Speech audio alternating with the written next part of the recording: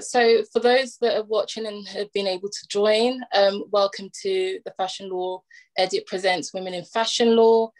My name is Bunmi and I'm your host today. I'm also the founder of the Fashion Law Edit, which was formerly called the Fashion Law Chronicles up until a couple of months ago. Before we start, I'm going to allow the panelists to first actually introduce themselves. And yeah, we'll take it from there. So if we can start with Lucy. Hi, thank you for having me. My name is Lucy Coffey. I'm a Commerce and Technology Associate at Fox Williams. I'm also a member of our Fashion Law Group, which is made up of lawyers in commercial, corporate, employment, IP, disputes, real estate, and from time to time, financial regulation and immigration. I work for fashion brands, agents, and distributors, and I mainly help them with setting up relationships and then managing those relationships going forwards, whether that be kind of building brand with potential disputes, with performance management and things like that. Thank you, Lucy. We have Alex next. Hi, everyone. Thank you, Fashion Law Edit, for extending the invitation for me to join this panel today. I'm Alice Pang, and I live in New York City. As I understand that some of the panelists as well as the attendees here are not necessarily from just the US or the UK, I just wanted to highlight that my family and my parents are from Malaysia, and I was born and raised in Lower East Side of New York. Following college, I became a paralegal where I worked as at an IT boutique firm. And then I decided to take a leap of faith and enter law school where I studied IT. And today I work at McCarter in English, and we have a few offices in the US, and I sit in the New York office. I am also in the fashion design and luxury group of my firm. I am an IP associate. We counsel clients from initial concept and pre-launch to anti-counterfeiting enforcement. And I work primarily in specializing in trademarks and copyrights and brand protection, anti-counterfeiting. Thank you, Alice. Hi, my name is Gina Bibby. I am a partner at the Withersworldwide law firm, and I am the global head of Withers Fashion Tech practice. I sit in the Los Angeles office of Withersworldwide, although we have offices all over the US and all over the world, and we're headquartered out of the UK. Our firm has very deep roots in servicing fashion clients, about 30 years deep practice servicing fashion clients. We also have a very large tech practice. And of course, our firm is known worldwide for its private client practice. What I do in particular is I specialize in IP, hard and soft IP, so copyright, patents, trademark. I'm a registered patent attorney here in the United States. I deal a lot with data privacy issues, again, IP issues, licensing issues, and various other corporate agreements. Going back a little bit in time, this is a second career for me. My first career was as a computer software engineer. So I have an undergraduate degree in computer science and mathematics, and I practiced for about 14 years in Silicon Valley, doing complex IP litigation for the who's who list of big tech companies there. Thank you, Ali. Thank you, Gina, sorry. Hi everyone, I'm Sophia. I'm from Harbottle and Lewis, which is a media and entertainment law firm based in London. I'm an associate in the fashion group there. We have a very broad team and advise fashion clients across a range of areas. This includes corporate, commercial, litigation, employment, reputation management, and commercial. I sit in the commercial part of the fashion group. I deal with numerous commercial agreements, mainly kind of at the marketing end of things. So I work on a number of ambassador agreements and sponsorship deals. We represent both brands and individuals. I actually have a particular speciality in modelling, in particular modelling representation agreements, which is those between the model and the modelling agency. But I also do a lot of work with clients in the sustainable and ethical fashion space, which is an area that I particularly enjoy. Thank you, Sophia. Hi, I'm Priya. I'm a corporate associate at Fox Williams, and along with Lucy, I'm also part of the fashion sector group. I act for a range of corporate clients, so including kind of publishing and media, technology, and fashion brands.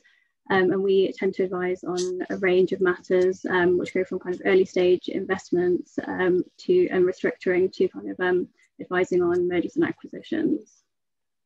Thanks, Priya. I think what would be a good place to start this webinar is defining fashion law. You know, what is fashion law? There's so many definitions that have come across the years, and I feel personally that it's quite hard to define it because of just how broad the area is. I'll read out one definition in particular by Susan Scafidi, who is seen as the leading professor in fashion law.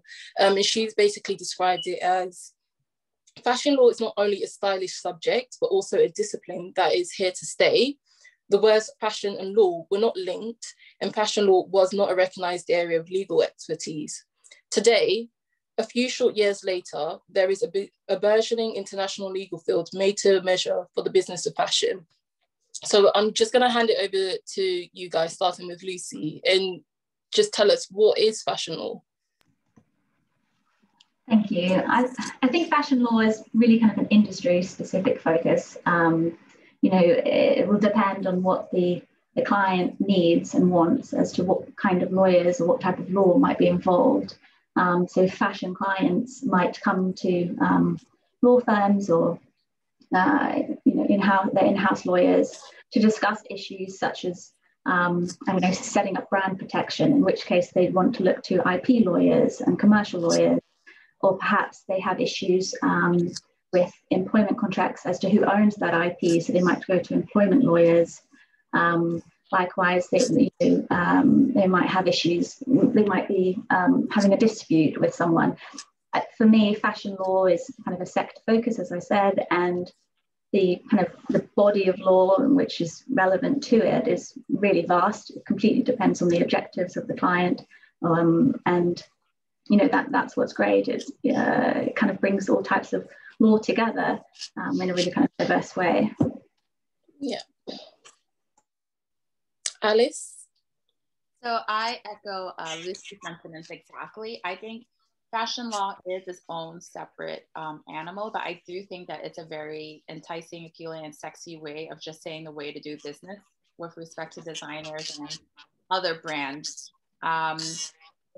Fashion law encompasses everything from pre-launch and initial concepts and protection of those ideas, as well as any licensing and manufacturing issues that might arise. And then it goes down the pipe to, you know, post-production and gray goods in terms of IP protection, as well as counterfeiting efforts to prevent knockoffs from pervading the market. So, but aside from IP, there's also other issues, right, that touch upon any other industry, like employment, corporate issues, retail and rental space issues. So I think fashion law is more than just fashion. It's actually the business of doing, providing the services for your client that needs to help them with everything from the beginning to the very end of the product line. Thank you. Gina, do you have anything to add to that?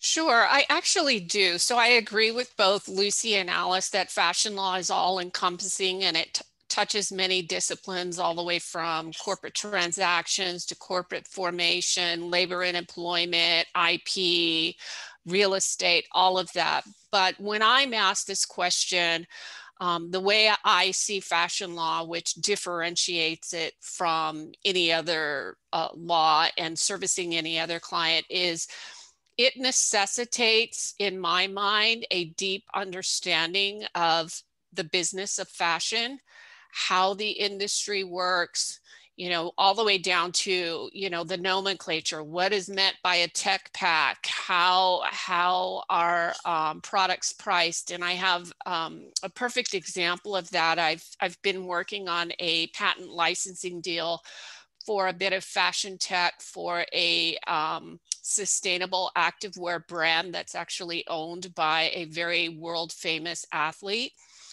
And, you know, there were some questions in that deal around how to set royalty rates. Well, that took some investigation on, you know, in this particular area, what are the royalty rates that are being set in fashion, and why are those royalty rates what they are? And so just a normal IP licensing lawyer would not have access to that type of information and not know where to go to look for it. So I do think that fashion law is very specialized in that regard, in particular when you're talking about understanding the inner workings of the industry. Thank you. Sophia, what's your take on this? I think from my experience, I probably have most of my opinions probably most aligned with Lucy and Alice's, just kind of taking, for example, a startup fashion brand that might come to us. In terms of how our advice would be framed, it would kind of be, first of all, you know, looking at any residential agreements that they may need in place for any properties, or, you know, and obviously any shops, whether they need employment agreements in place, whether there's any trademarks they need to register or other intellectual property. Then kind of looking to, you know, the more commercial side. Do they need website T's and C's? Do they need privacy policy? Do they need agreements, you know, for arrangements along the supply chain? So I agree in that I think fashion law can come in so many shapes and forms, and I think it needs you know, huge variation of lawyers actually to kind of fully advise a fashion brand and to kind of provide that, I guess, full service. Thank you. And Priya, your take? I mean, completely agree with what everyone has said. I think it is really kind of an all-encompassing area. It really does involve kind of so many different specialisms. I think it's definitely a growing area in terms of a sector focus, which, you know, could well be, you know, due to kind of like the growth in like social media and like the internet age. And there really are just so many different parts of the legal field and the fashion industry that kind of integrate. And I think kind of getting kind of legal advice from, you know, all those different areas, like as Sophia just mentioned, it's kind of, it really does go from kind of, yeah, you know, from the advice from like the real estate team, you know, through to like corporate employment, and as well as kind of, you know, the more traditional kind of commercial and IP aspects that people might traditionally think of. But essentially, I think, yeah, legal advice is just kind of paramount to making sure that, you know, that all operates and integrates together. Yeah, I mean, I think it's quite interesting to hear all of your views, and I honestly do agree with that. For me personally, I was in a Clubhouse discussion, and it was tailored to those lawyers who are into intellectual property, music lawyers, or, you know, the smaller niche areas of law.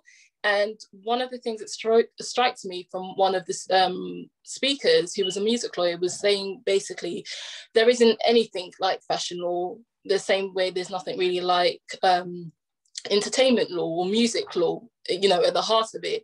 Basically all it is the commercial side of fashion. And I mean, personally, I could see where they were going with it, but then I kind of disagreed with that, because like you said, it is an all-encompassing area of law. There are so many different areas, like mini areas of law that make up fashion law. So to just level it down directly to commercial law, I don't think it's right. I think there's just so many other areas of law that make up fashion law, like you've all rightly said. I think there are common trends, you know, as with all industries. You know, there's certain things that we'll touch on the work that all of us do on this webinar. But, you know, yes, as you say, I mean, there really it will completely depend on what it is that you're trying to achieve, or what you want to do as a business. And, you know, being able to get the advice to do that can come from a variety of different lawyers. Yeah, I agree. I think this also kind of leads on to then yourselves individually. You know, how did you yourselves, you know, yes, become a lawyer, but also navigate through the niche of fashion law? You know, how did you get started? Did you do courses? Did you do an internship that led you to be a fashion lawyer? So if I start with Lucy, and if you could just tell us, you know, how did you get into this area of law?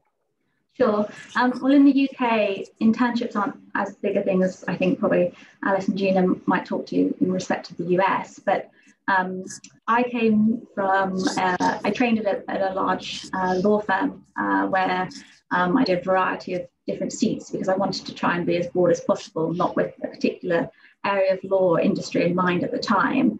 I actually ended up qualifying into finance in restructuring and insolvency law. And so I saw a different side to the high street as the one that I see now, or the one perhaps pre-COVID and Brexit I was seeing, you know, working on things like CVAs and finance kind of arrangements for companies. And I decided to move into commercial law shortly after qualifying, moved across to Fox Williams because of the kind of fashion law specialism in my team and the partner that I work for. It is, you know, I did a client secondment at a bank. I didn't do kind of one in fashion, but working in-house, I think in any kind of industry can help you kind of work out how businesses move, and, you know, how law, kind of legal advice can help businesses move. And once you've got those skills, it doesn't necessarily matter kind of what area you've got them in or what industry you've got them in, but you can kind of develop a skilled bank as a junior lawyer, and then you can work out, in my personal experience, you can work out then what you want to specialize in, whether that be an industry, whether it be a type of law. And for me, commercial practice is so broad. I'm sure Sophia probably finds the same. Most days you don't do the same thing as the previous day. Once you kind of accept that, you're never going to, you know, be doing the same kind of documents day in, day out. It's great. It's a great area to specialize in. And, you know, I think the reason I chose to specialize in commercial law at Fox Williams was for the fashion side of things. You know, we do the tech work as well, but kind of being able to develop my skills as a lawyer now into fashion law is great. But it isn't necessarily something that I started kind of with an objective of doing when I first started my career, but now I found it. That's what I'm focused on developing, you know, by way of business development, by way of the work that we do, and kind of associations and things that we're involved in. Alice, I don't know how that compares with your experience. So I guess it's a little different, although I also similarly wasn't necessarily looking to dive in straight into fashion law. As I said a little earlier, following college, I worked as a paralegal at an IP boutique law firm in Manhattan. And following 3 years, I realized there was no progression aside from taking the big step to go to law school, which I did.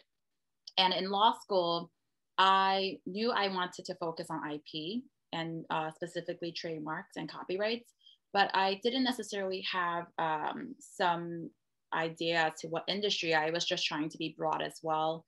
And following the market during that time, it was after the crash in 2008, I just knew that economically, the job market wasn't doing so well. So I also knew that I didn't have the leisure to really pick and choose at that point. So keeping that in mind, I tried to get as many internships and externships as possible during my summer and my law school semesters. And I worked at MetLife in-house. I also worked for a judge in the Eastern District of New York. And then I was able to also get internships at the fashion houses of Burberry and Stuart Weitzman. And it was actually in those experiences that I realized I really enjoyed fashion and working in a fashion house. because I saw the day and day work, and also it really helped make me a more practical and pragmatic practitioner today. I was able to realize the concerns of the legal department, not just the attorney, but the paralegal and the staff that assist the legal department in these companies. And I thought that was just amazing, that insight. So keeping that in mind, I then wanted to focus on fashion law and IP. Unfortunately, like I said, the market wasn't very saturated with jobs at that point. So I don't even know how, but I landed at the law firm I'm at, McCarter in English. I was able to find this position, and they were looking for second to fourth year, and I was out of law school. So I, clamored for it, and I really spoke to the recruiter, trying to have her press for me. And luckily, they gave me a position. And it just so happened that when I came into the firm, we had a very high-profile case involving a very famous shoe and trademark law. And I was part of that litigation. And then at the same time, we were representing a very high-end jewelry designer. And there was counterfeiting that was happening all over Manhattan. And I got to work primarily with that big designer in shutting down a huge ring of distributors of their goods. And it's just so the star and the moons aligned, I guess. So I was very lucky to find myself in that position. And that was my first year out of law school. It was very intense, I'll say that. It's not as glamorous as you would imagine, because you're still a lawyer at the end of the day, and whatever you do costs money. So, legally, I love the work, but you do have to keep in mind your client's bottom line, and as well as their expectations, was something that I learned very early on. And I think the internships were also very helpful, because I realized what it is that they're looking for, right? Like, they're not looking for a legal brief on an examination of the law. They're looking for measurable results that they can show their higher ups and maybe other people that they have to also speak to. So that was how I entered fashion law. And, since then, it's still a lesson in many ways, because with the digitalization and now the pandemic, everyone's pivoting, including these big fashion brands. So it's been a very interesting ride, and I think fashion law is still evolving, which is why it's been hard for us to define it too. So I'm pretty sure a practitioner from 10 years ago will define fashion law very differently from someone maybe 10 years from now. So that's how I entered fashion law. Thank you, Lucy and Alice. And Gina, I know you have quite a different background. Like you said, this wasn't, you had something you were doing before actually entering fashion law, especially because your background is very tech heavy. So please do share more on your background and how you entered into fashion law. Sure. So I always had a fascination or interest in fashion. My mother was a bit of a fashionista, and so it was something I always paid attention to. And you are correct, my path is very unconventional, because I was an engineer, and engineers aren't really that into fashion from my experience. And but I was practicing, as I said earlier today, in Silicon Valley, doing complex IP litigation. A lot of that included, patent litigation on some super high tech things. And I did that for, frankly speaking, 14 years in Silicon Valley. But I always had it in my head that I wanted to try a practice that not all of the old guys running the big firms I worked at were thinking about. And I knew I was really good at tech, and I knew I was really good at IP. And I started to notice the convergence of fashion and technology. And my first introduction to it was I learned about a collaboration between Google and Levi Strauss. and they were coming up with what they called a commuter jacket. The project was called Project Jacquard, and they were weaving semiconductor material into fabric so that the same way that you could use the touchscreen on your phone or your computer, you could introduce that capability, technical capability, into textiles. And I thought, this is amazing. So I was involved in a patent litigation matter and spending a lot of time in our New York City office. And I thought, well, you know, if there's a fashion law course, it has to be in New York City. And so I did some research, and it turned out that Susan Scafidi had just started, who you mentioned earlier, the Fashion Law Institute, and she had a boot camp course in fashion law for a week. And I would work in the day and take the course at night. And then after that, she offered a course in Silicon Valley on fashion tech. I took that course. And I decided that I was going to start a practice. And I tried doing it in the confines of, you know, the AmLaw 50 firm that I was working at the time. And I got a lot of really good feedback from the management committee of the firm. But one management committee member said, you know, the chairman of the firm wants to stay in conventional high tech and energy. And so I decided to take a leap of faith. And I committed to starting my own fashion tech practice, and I would do it for a year. If I failed miserably, I would go back to doing what I was doing. And if I succeeded, I would make a decision of what to do at that time. And so I left Silicon Valley, started my own fashion tech firm. By the grace of God, it was very successful.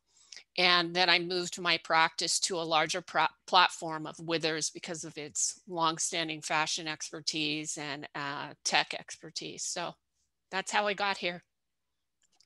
Thank you, Gina. And I mean, I know we'll touch upon this more in the Q&A section, especially because people have been asking about that. But it's really interesting that you spoke on the Fashion Law Institute by Susan Scafidi, because I know a lot of people, and like myself earlier on today, I was kind of thinking about, should I do the bootcamp course?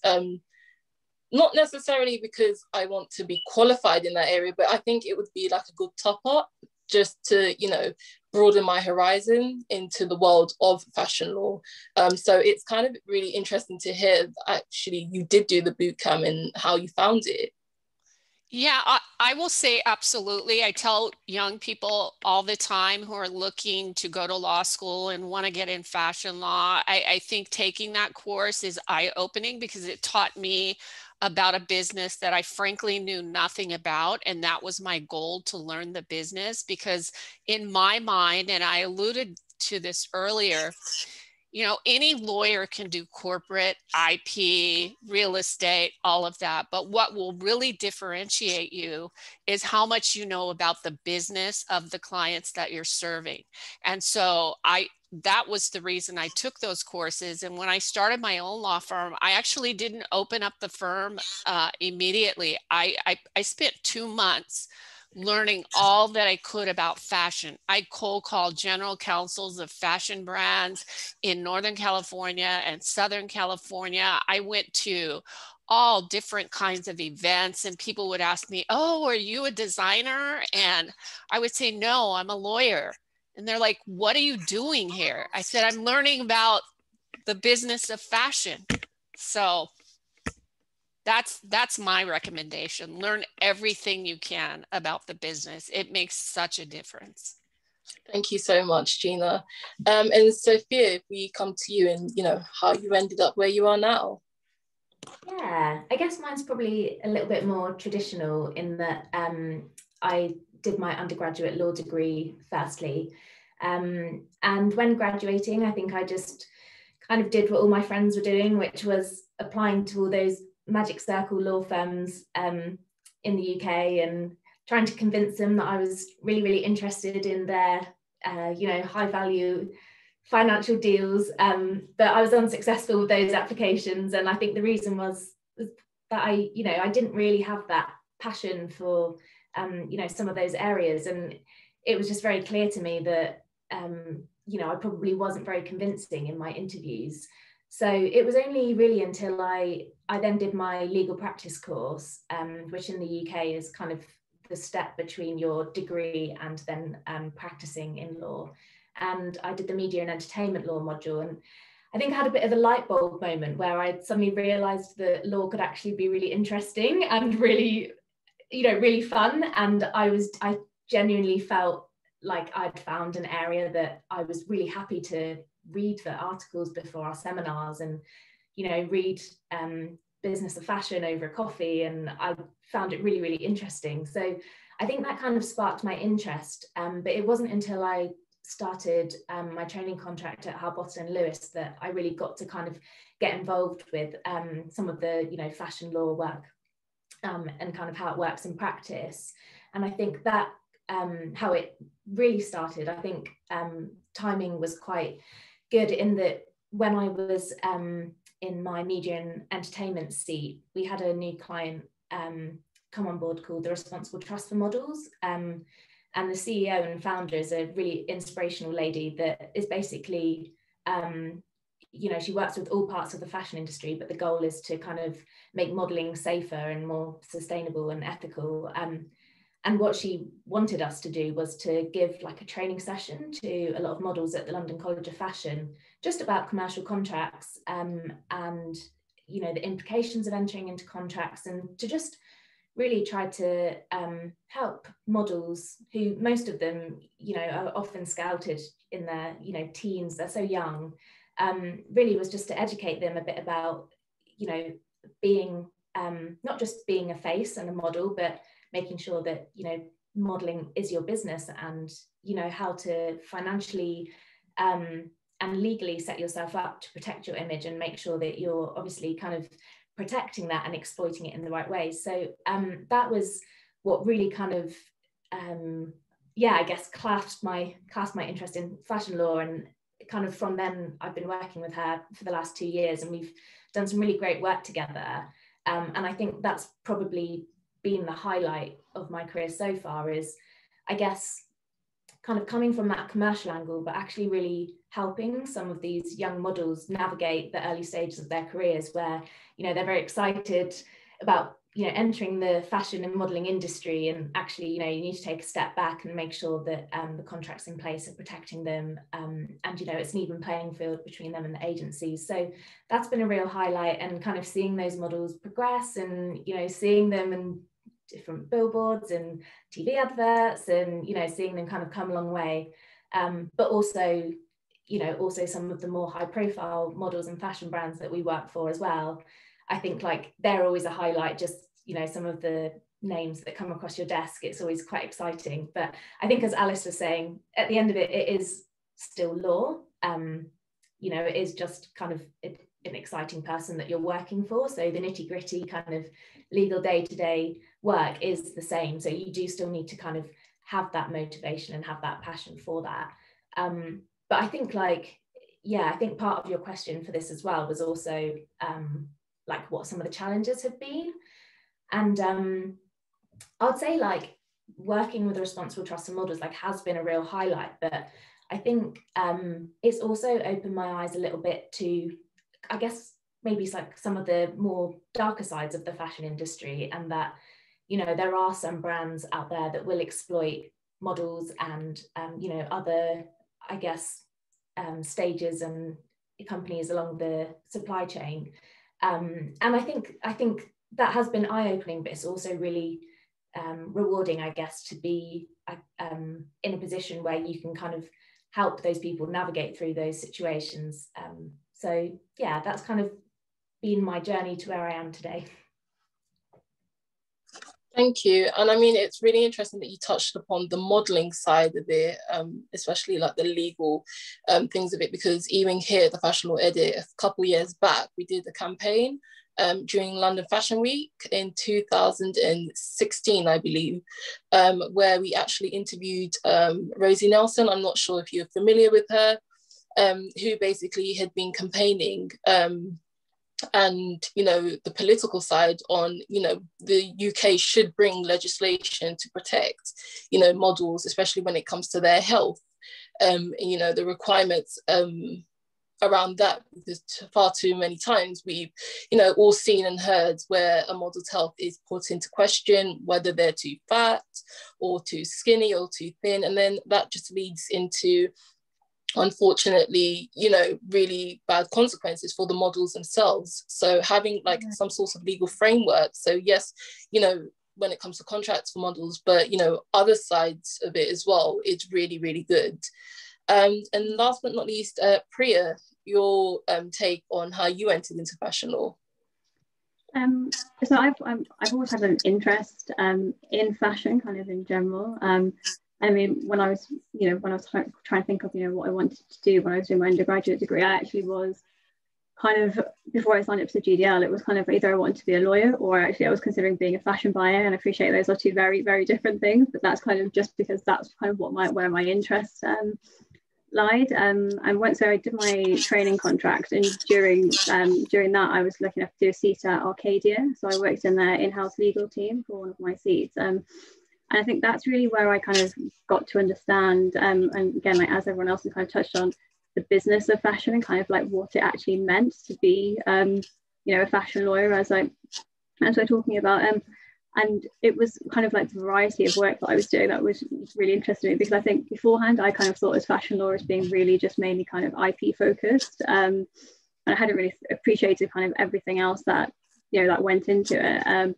But when I was on to comment, you know, like one minute I'd be doing, you know, kind of commercial like distribution agreements, supply contracts. The next minute I would be working on these kind of quite high profile IP litigation. And then the next minute I would be kind of doing kind of more things on the corporate side. And that's kind of really when I got to understand kind of everything that went into making that business operate. And I think as kind of Alice mentioned, it was really interesting to kind of be beyond that side of the fence in terms of actually you know, seeing what a business wants when they're asking for legal advice. I think like sometimes as you know, as a trainee or as a junior lawyer in private practice, you can sometimes like kind of operate in a vacuum, whereas really the people that I was reporting to in the business at Arcadia were kind of very precise in terms of like how they wanted things. So it really kind of taught me, you know, as a trainee lawyer, what was important for the business. So I mean, that's kind of where like most of my, you know, knowledge came from, and that's kind of when I realized, okay, fine, I want to be a corporate lawyer, but actually I can still have like, I can still kind of have a fashion sector focus even while being a corporate lawyer, and not, you know, as I thought, you know, I thought I would kind of have to go down the IP route to do this. And that's when I was applying for NQ roles, that's what attracted me to Fox Williams, was because they had this fashion sector group, and I knew that as a corporate lawyer I still would be able to kind of pursue that interest.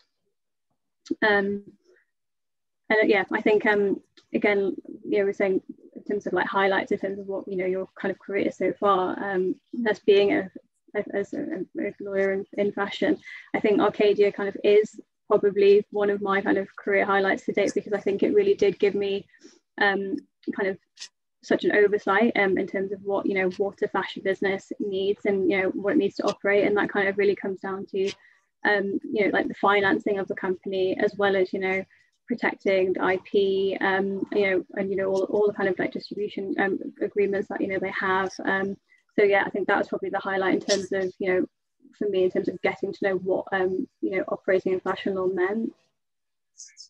Thank you, Priya. I mean, just hearing all of you speak, I think one of the key takeaways here is so far, you know, making sure you know the business of fashion, and pretty much links to commercial awareness. Like, commercial awareness is key if you generally want to go into law, but specifically into fashion law, you have to have commercial awareness, and you do have to be, you know, on top of it at all times to, you know, basically know what the business needs of you. And also just seeing and hearing, actually, you know, the different routes that you've each taken. So, you know, the traditional routes, the unconventional routes, it's really, really inspiring. And I think it speaks a lot, especially to those who are watching. You know, there isn't one linear way of going into fashion law. You can draw upon so many experiences, past and present, to lead you into this path.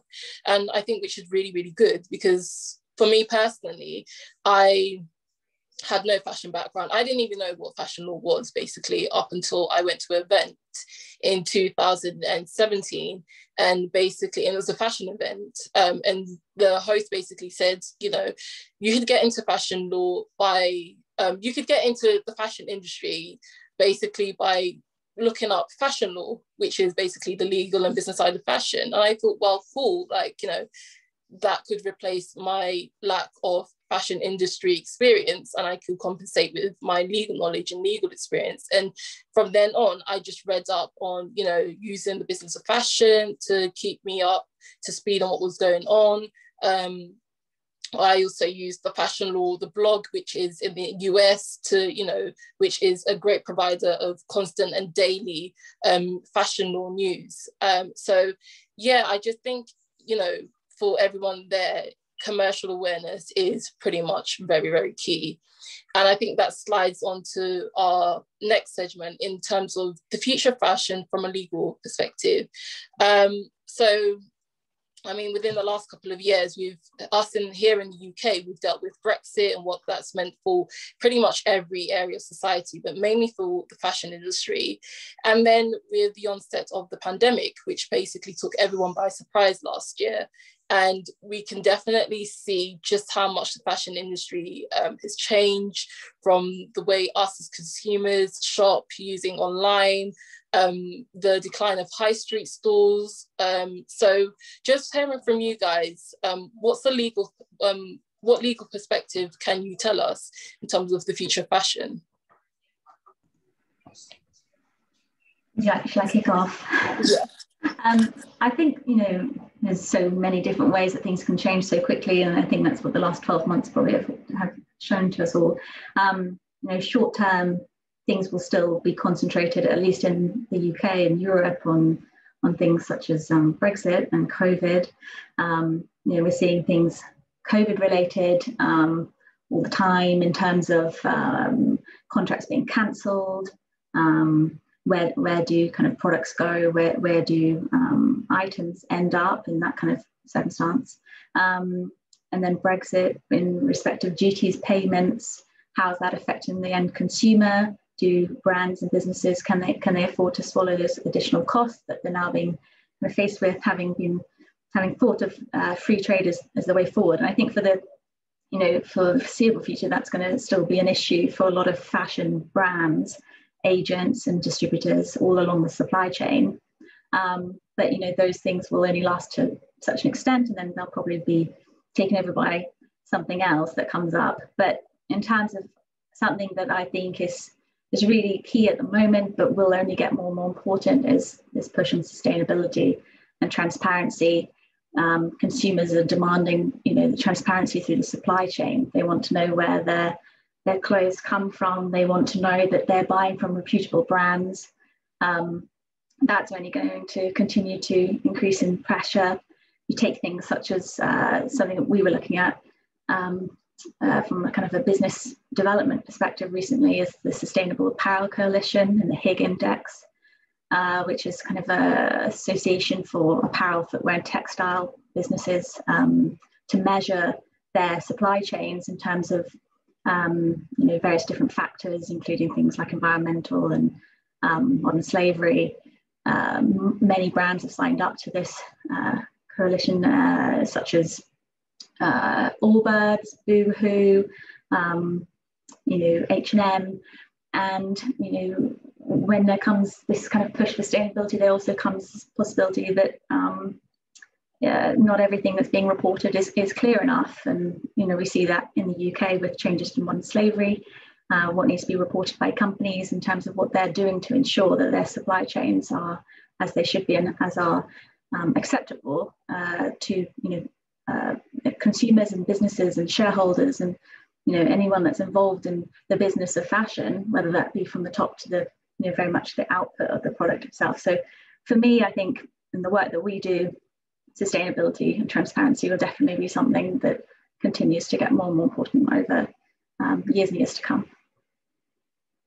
Thank you. And Alice, if I could hear from you as well. Sure. I echo Lucy's sentiments. I think that there are, so in terms of the future of fashion, in the immediate sense, it's going to be sort of like a recovery of the recent recouping of the losses of revenue from the pandemic, for example. I think that there's going to be a focus on revving up now that things are opening up in certain parts of the world and the vaccines being rolled out. I think a lot of fashion brands as well as other businesses are looking to be prepared that once things are open, that they're going to be able to generate the profits that they lost during that time period. So I think that's the immediate future right now. But then there's also the undercurrent of technology that's pervasive in all industries that I think is finding itself in fashion. As Gina mentioned earlier, tech, smartwear is becoming an increasing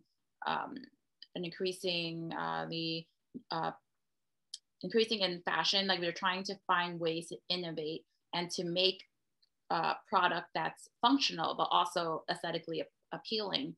So I see, for example, technology being incorporated more in retail and apparel. And we see that with our clients, but also in terms of transparency and supply chain, blockchain is also something that, a lot of other businesses have already implemented, like healthcare, but fashion is also now looking at, because of the fact that they want to be able to know their component parts, where they derive from, and then from there to assembly and then ending up on the shelf of a retail store. They want to be able to know exactly where it started to where it ended up.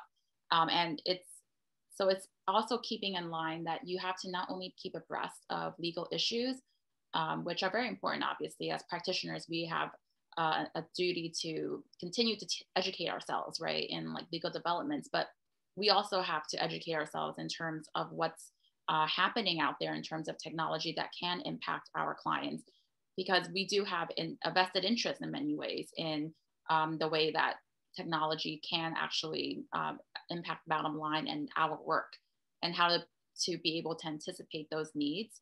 So I think the future of fashion is going to get more technologically advanced. And similarly, we will also have to be a little more savvy in that space too. So that's where I see technology, the future of fashion heading. It's going more and more towards a digital and technologically advanced platform. Thank you, Alice. And I think carrying on from the technological side of things, Gina, if you could, share your insights on that. Sure. So, full disclosure, I am a self-proclaimed fashion tech evangelist. I do not think tech is going anywhere. Technology is pervasive in every industry, fintech, clean tech. I mean, it's all over the world. And I frankly think that the pandemic has pushed more industries, including fashion, in towards technology. I'm a realist, though, even though I'm an evangelist. And so I think three things. I think fashion is going to move more and more towards technology. I think fashion, as was mentioned as well, is going to move towards sustainability. And thirdly, I think fashion is going to move towards transparency. I will tell you from my experiences with clients and also some of my board memberships. I sit on the board of the California Fashion Association. I sit on the board of a nonprofit in San Francisco called Remake, which is all about sustainability. So what I see in the fashion industry, there's a culture resistance. So in the fashion industry, protecting one's suppliers and where you're sourcing things is a huge deal. I don't know how this culture evolved or why it evolved, but I don't see the fashion industry moving away from that very quickly unless they're forced to. And that gets me to sustainability. I think that consumers are going to be the ones that will push the fashion industry towards sustainability and towards transparency. I do not think the fashion industry will do it in and of themselves. You know, and the fashion industry, frankly, has to realize that you can make money because you do good. It's not a matter of, you know, making money over here and then doing good over here. You can really drive your bottom line by doing good, and that's around people sustainability and product sustainability and transparency and all of that. And so I think once the fashion industry makes that cultural shift, then we'll be off to the races. On the technology side of things, I think the pandemic was really eye-opening for an industry that is also resistant to technology adoption. Many brands, including luxury brands, are moving more online. And what that means is that brands have to be able to deliver product in an Amazonian type construct, because, you know, people are just accustomed to that. You have an Amazon Prime account, you want something 2 days from now, and you get it. And brands and fashion companies, both emerging and established, won't be able to do that and build those efficiencies into their businesses in the absence of technology. And technology is a huge driver around sustainability too. There's a company here, a startup here in Los Angeles called Amber Cycle. And what they're doing is taking dead stock synthetic fabrics, and they put the fabric into some chemical process, and out come these little plastic pellets that can then be repurposed. There are bioengineered fabrics from mushrooms, and, you know, the sky is the limit. Robotics. Nike is now using a fashion tech startup in Northern California called Snagit, and they've come up with innovation that allows their robots to harness static electricity. And so now Nike can produce shoes at, you know, 10 times, an order of magnitude times the rate that it could previously, using manual labor and other types of machinery. So that's where I think the industry is going, but it ain't gonna be an easy road, because I just find that the fashion industry is not, they're not so willing to adopt new things. Thank you, Gina. I mean, you touched upon, I think, one of the points of, you know, the luxury fashion brands moving to online. And I mean, we saw a lot of the fashion shows were made available online. A lot of the things that us as normal people wouldn't just have access to. You know, before, you would have to be someone, you know, well connected, working in the fashion industry to be able to see all these catwalks, you know, up and personal. But given the pandemic, and obviously, you know, we can't meet in person, it was made all online. And I think that was, I guess, a good start in including everybody in this sort of thing. And it's not just made to exclusive, you know, people who have connections. Sophia, your take? Yeah, I think firstly, kind of like what everybody else has said, I think kind of labeling and sustainability will be at the forefront. And I think from a legal perspective, it's really important, because currently there isn't any legal definition of, you know, or a standard that brands need to meet, you know, to be sustainable or to call themselves sustainable, and also ethical as well, you know, how the product has kind of reached the consumer. And on top of that, what is sustainable and ethical to consumers can mean different things. So, you know, for one person, it might mean that it's been produced locally, or for someone else, it might mean that, you know, there's less carbon emissions, or from an ethical perspective, you know, it's not, you know, products don't include animal fur.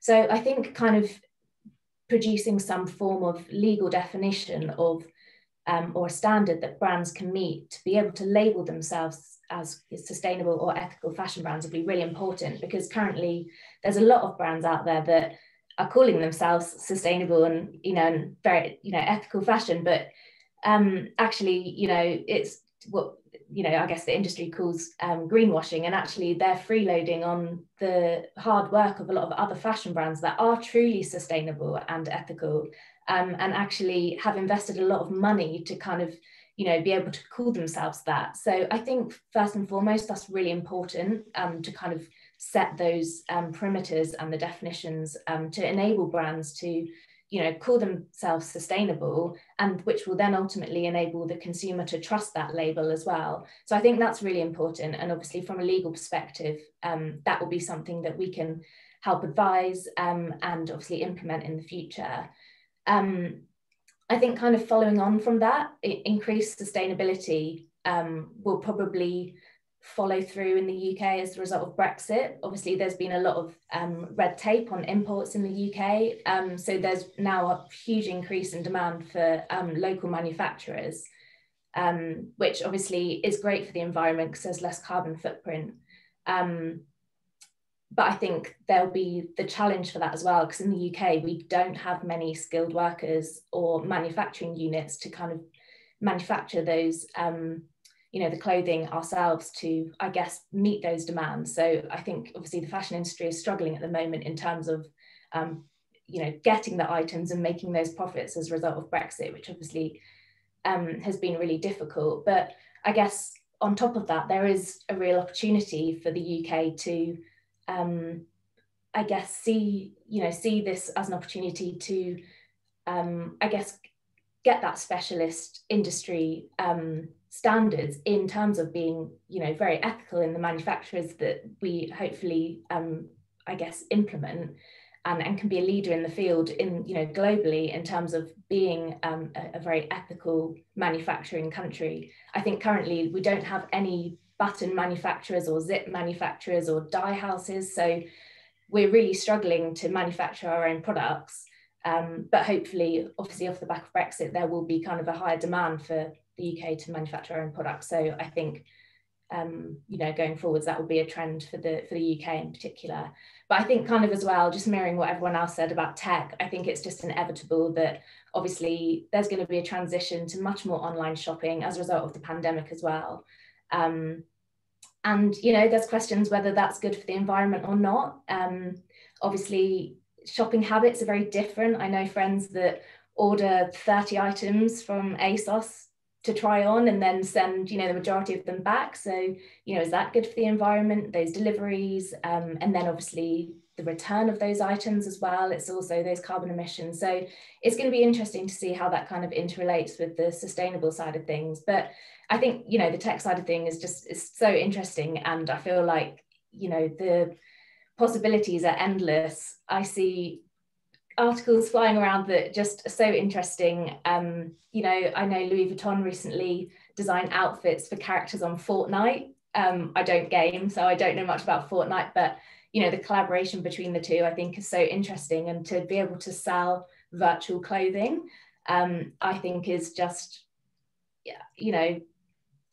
just baffling. But if there's a demand for it, then is that where it's going, particularly with influencers as well? Obviously, they always want their new outfit and their new photos. Is it cheaper and is it better for the environment to, have digital clothing?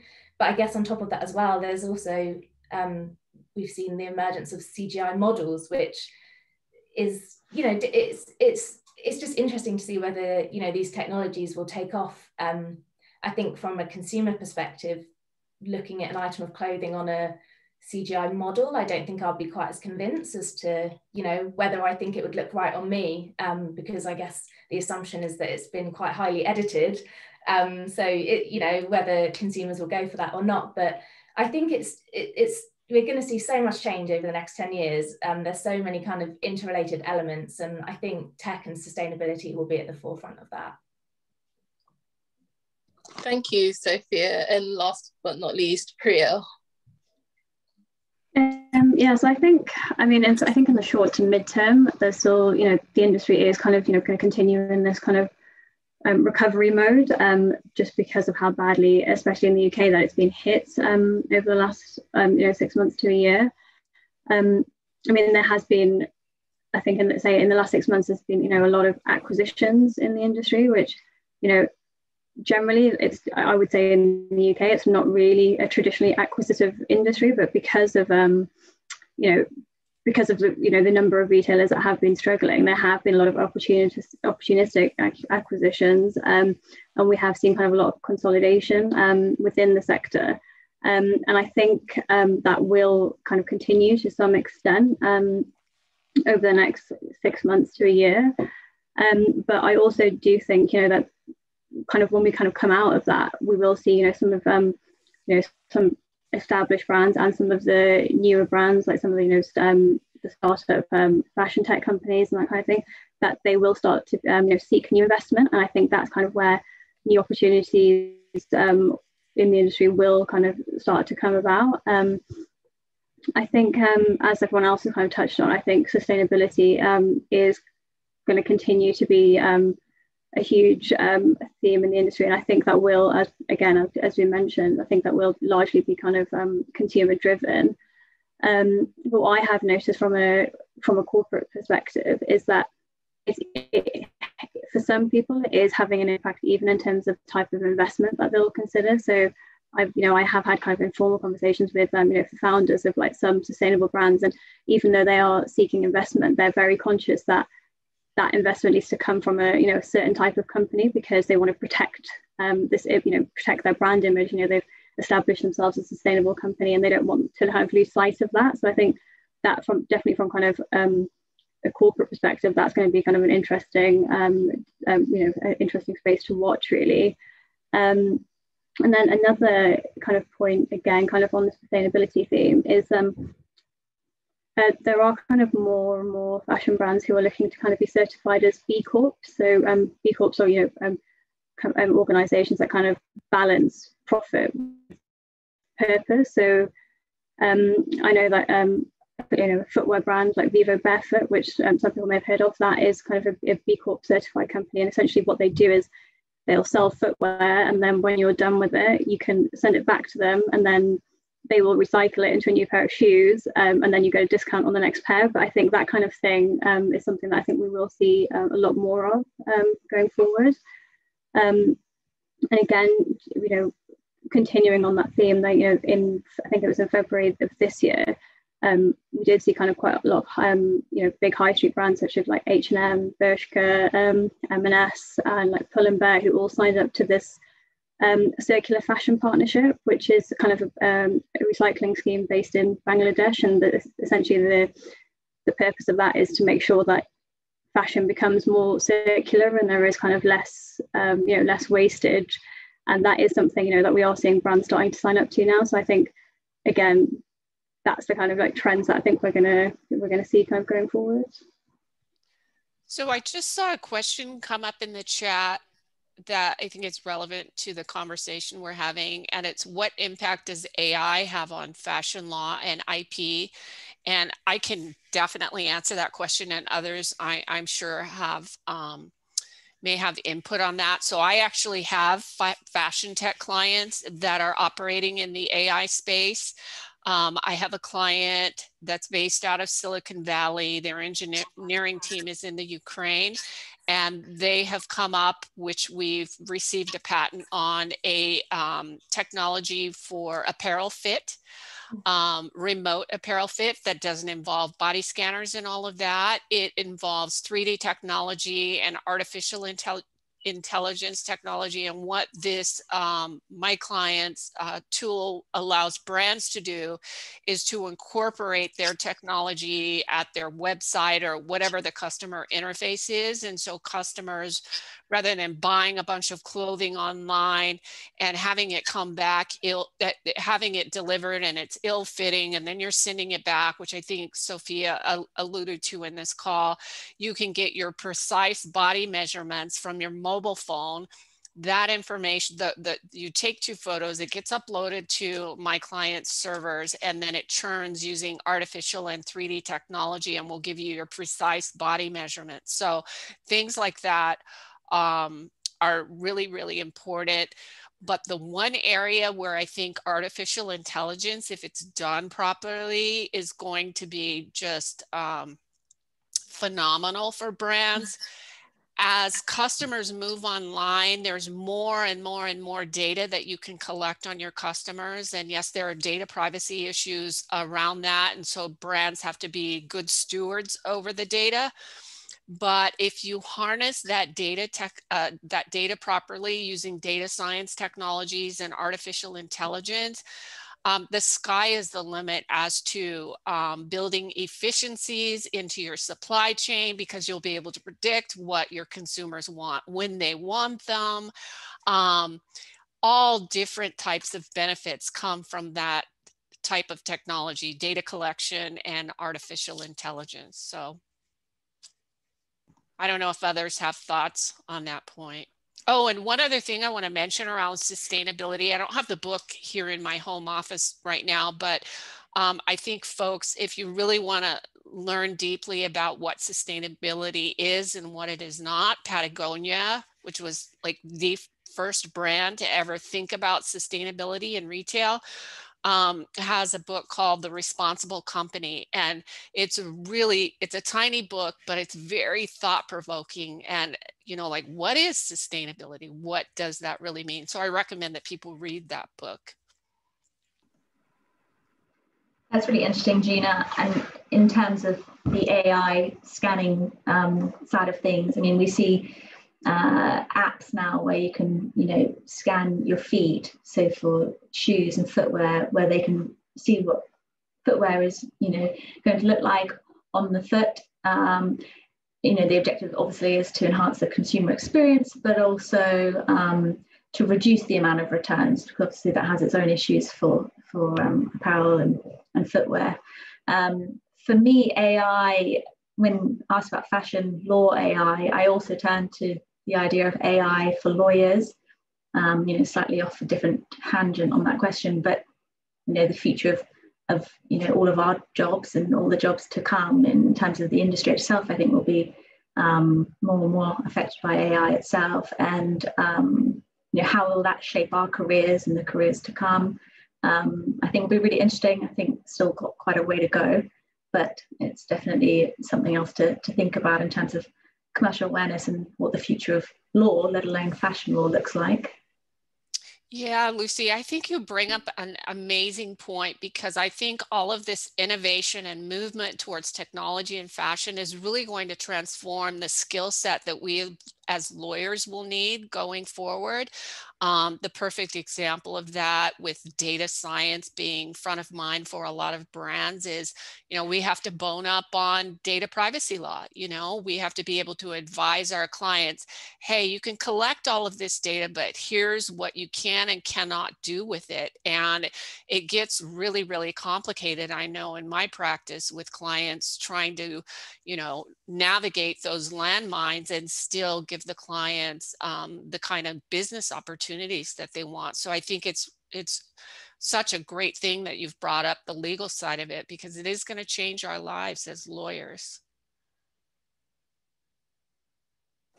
Thank you for that. I mean, it seems as though fashion, sustainability and technology is the key movers that we all need to, you know, keep an eye on in terms of, you know, what the fashion industry has in store for us in the future. If I can move on to, I guess, you know, seeing as it is International Women's Day, it was International Women's Day on Monday.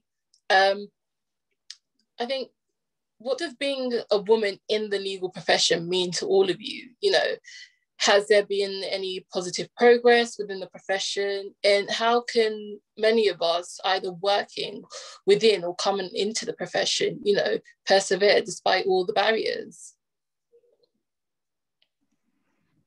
I think there's so much awareness about it. You know, I think we're lucky in the situation that we are now in, as, you know, for me at least, I'm a junior lawyer, and I've always been able to find places that I want to work that reflect my values. It's about kind of looking for where you can, you know, really enhance your career, but also, you know, give back to the firm that you're in. And, you know, in terms of being a woman, I've never found any kind of difficulty in where I've worked. I think those kind of tug of wars in terms of sometimes balancing home life, work life can be difficult in all areas of law. And that difficulty can get more and more as you kind of progress in your career in terms of family commitments and things outside of work that you do. But in terms of kind of diversity at work, it's really important to be able to find somewhere that you want to work, that you can be a part of movement and awareness. And at Fox Williams, for example, I helped run the events for D&I. We had a International Women's Day event last week, I think, Priya, it was, where we heard from different people, women within the firm in partnership, in marketing, in various different roles as to how their careers have progressed and the challenges that they've faced. And it really opened my eyes as to how things have progressed and have moved on. And whilst there's still a lot of work to do generally, the fashion industry is somewhere that I think is relatively balanced in terms of who you're working with, who you're working for, and that kind of respect that goes both ways. Thank you.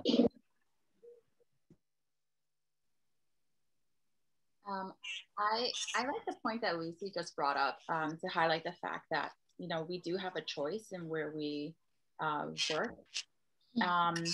I think that first, being a woman in the legal profession, I personally have seen that there is, in my experience, positive progress in the field. Keeping in mind, of course, there's still a long way to go. Women are still largely underpaid when compared to our male counterparts, unfortunately. But at least within my practice and my firm, for example, there's been a growing shift and focus on leveling those inequalities. For example, we've been increasingly promoting women in my firm's partnership over the last, I've been there for over 8 years now, and I've seen an increasing amount of women become partners, and not just become partners, but also take on executive roles within the firm. I've seen committees being formed to address social injustices, not just to promote the needs and advancement of women, but social injustices. We have a social task force now. We have also diversity, inclusion.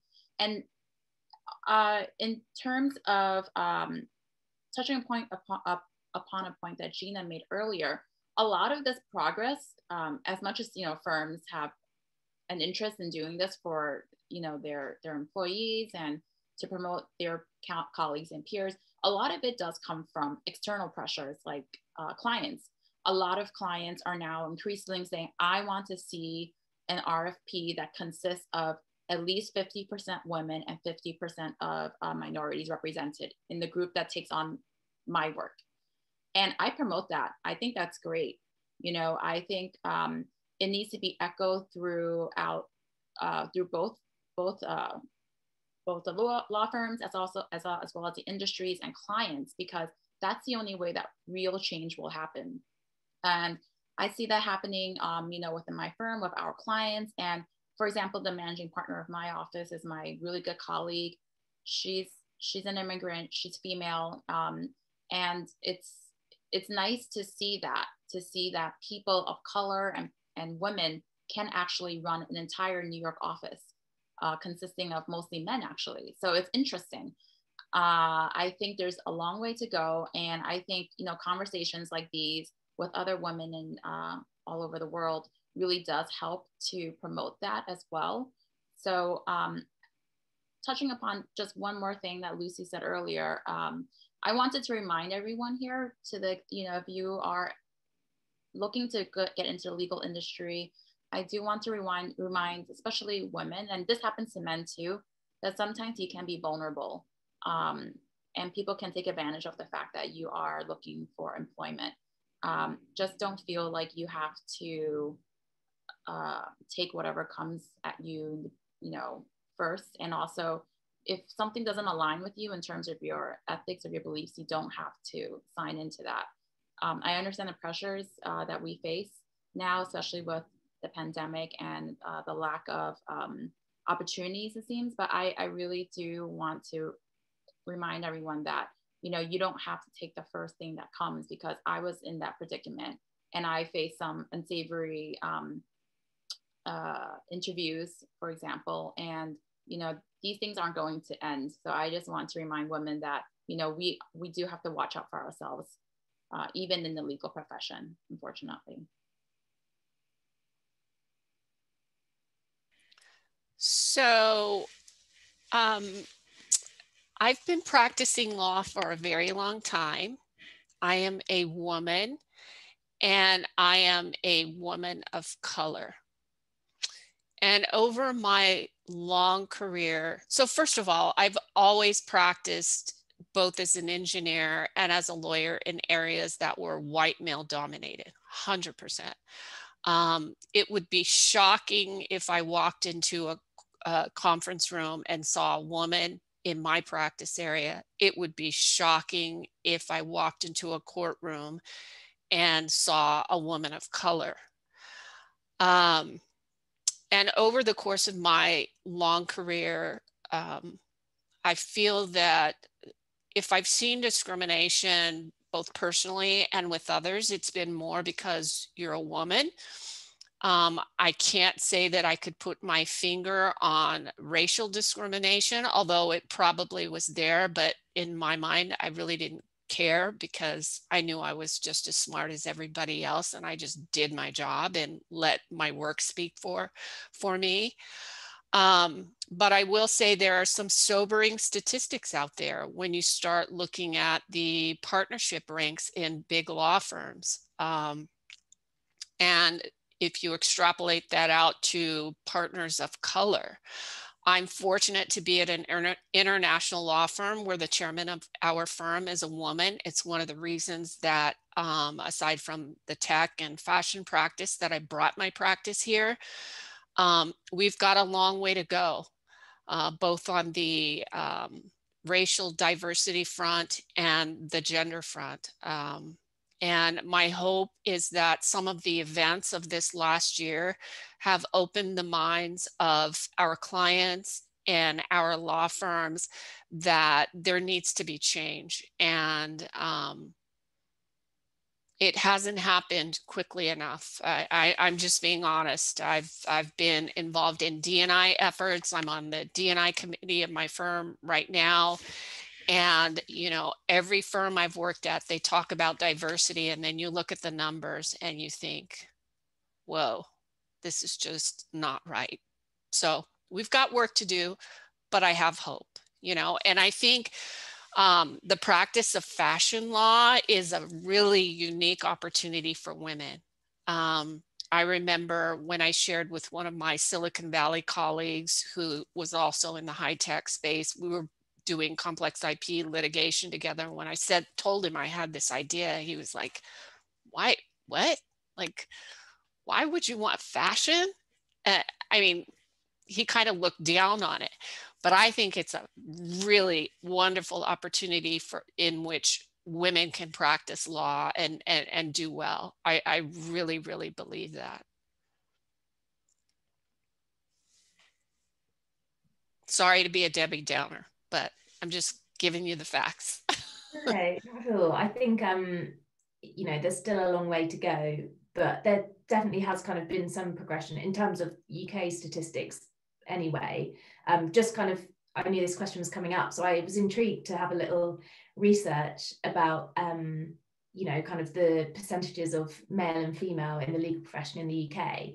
And actually the UK Solicitors Regulation Authority website says that women make up 49% of the legal profession, which I was quite interested in. But I think where the difficulty comes in and where you start, I guess, yeah, seeing those, I guess, levels and differences emerge is in those leadership positions. And I think that's really where, you know, where there is a lot of room for improvement. And I think what happens, I mean, I'm not a mother yet, hopefully, but I'm sure there'll be a time where my priorities change, and you know, it's more difficult for me to dedicate more time to my career, and women reaching those leadership positions, it's sometimes more harder, you know, to kind of get past that point because of the, you know, increased demand, increased stress.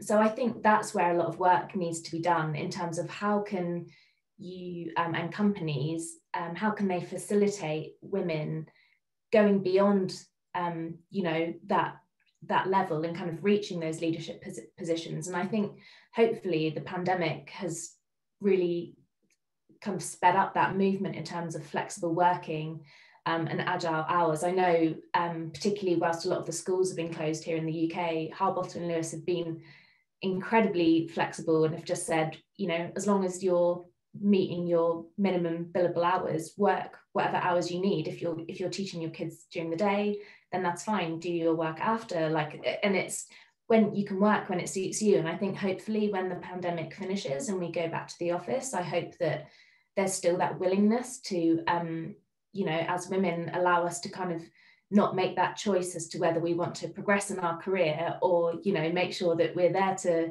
put our children to bed, or, you know, those types of things. And I hope that they're not decisions that, you know, I guess I have to make, because I think that we should be able to do both, which is obviously what a lot of males are able to do. So I think that's probably the main challenge, is kind of, yeah, reaching those more leadership positions. But I think, you know, if I'm ever looking for a job in the future, I think kind of, as everyone's mentioned, the most important thing is doing your research. So I guess, you know, do they have a good diversity and inclusion policy? What were the gender pay gap reports like? Do they have good flexible working policies? And it's just those types of questions, I guess, that, you know, you'll gain a lot from during that recruitment process, to see whether they're a firm that you think, you know, they are forward thinking, and actually if they do want you to progress within, you know, their that law firm, then they will need to kind of, I guess, start facilitating those things. So I think those type of questions that you'll need to be asked when you're looking for a job. Right. And the place to look, you can tell right away. Look at who's in management and look at the partnership. Yeah. And that will tell you straight away. Yeah, no, definitely. And I think it probably varies, you know, a lot across different law firms. I think I'm lucky in that one of my managers, she's an incredible partner. She has twin girls under 3.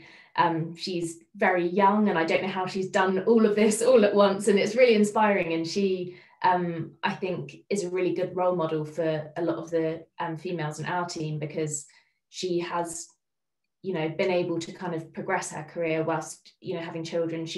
When we were in the office, she worked a couple of days at home, and the firm were really happy to kind of facilitate that for her. So I think it will just be about, I guess, breaking down the norms that have always been in place in terms of, you know, Monday to Friday, and in law it's not 9 to 5. And I hope the pandemic has kind of, I guess, broken down that same old routine that hopefully will allow women to have a bit of a better home life and work balance.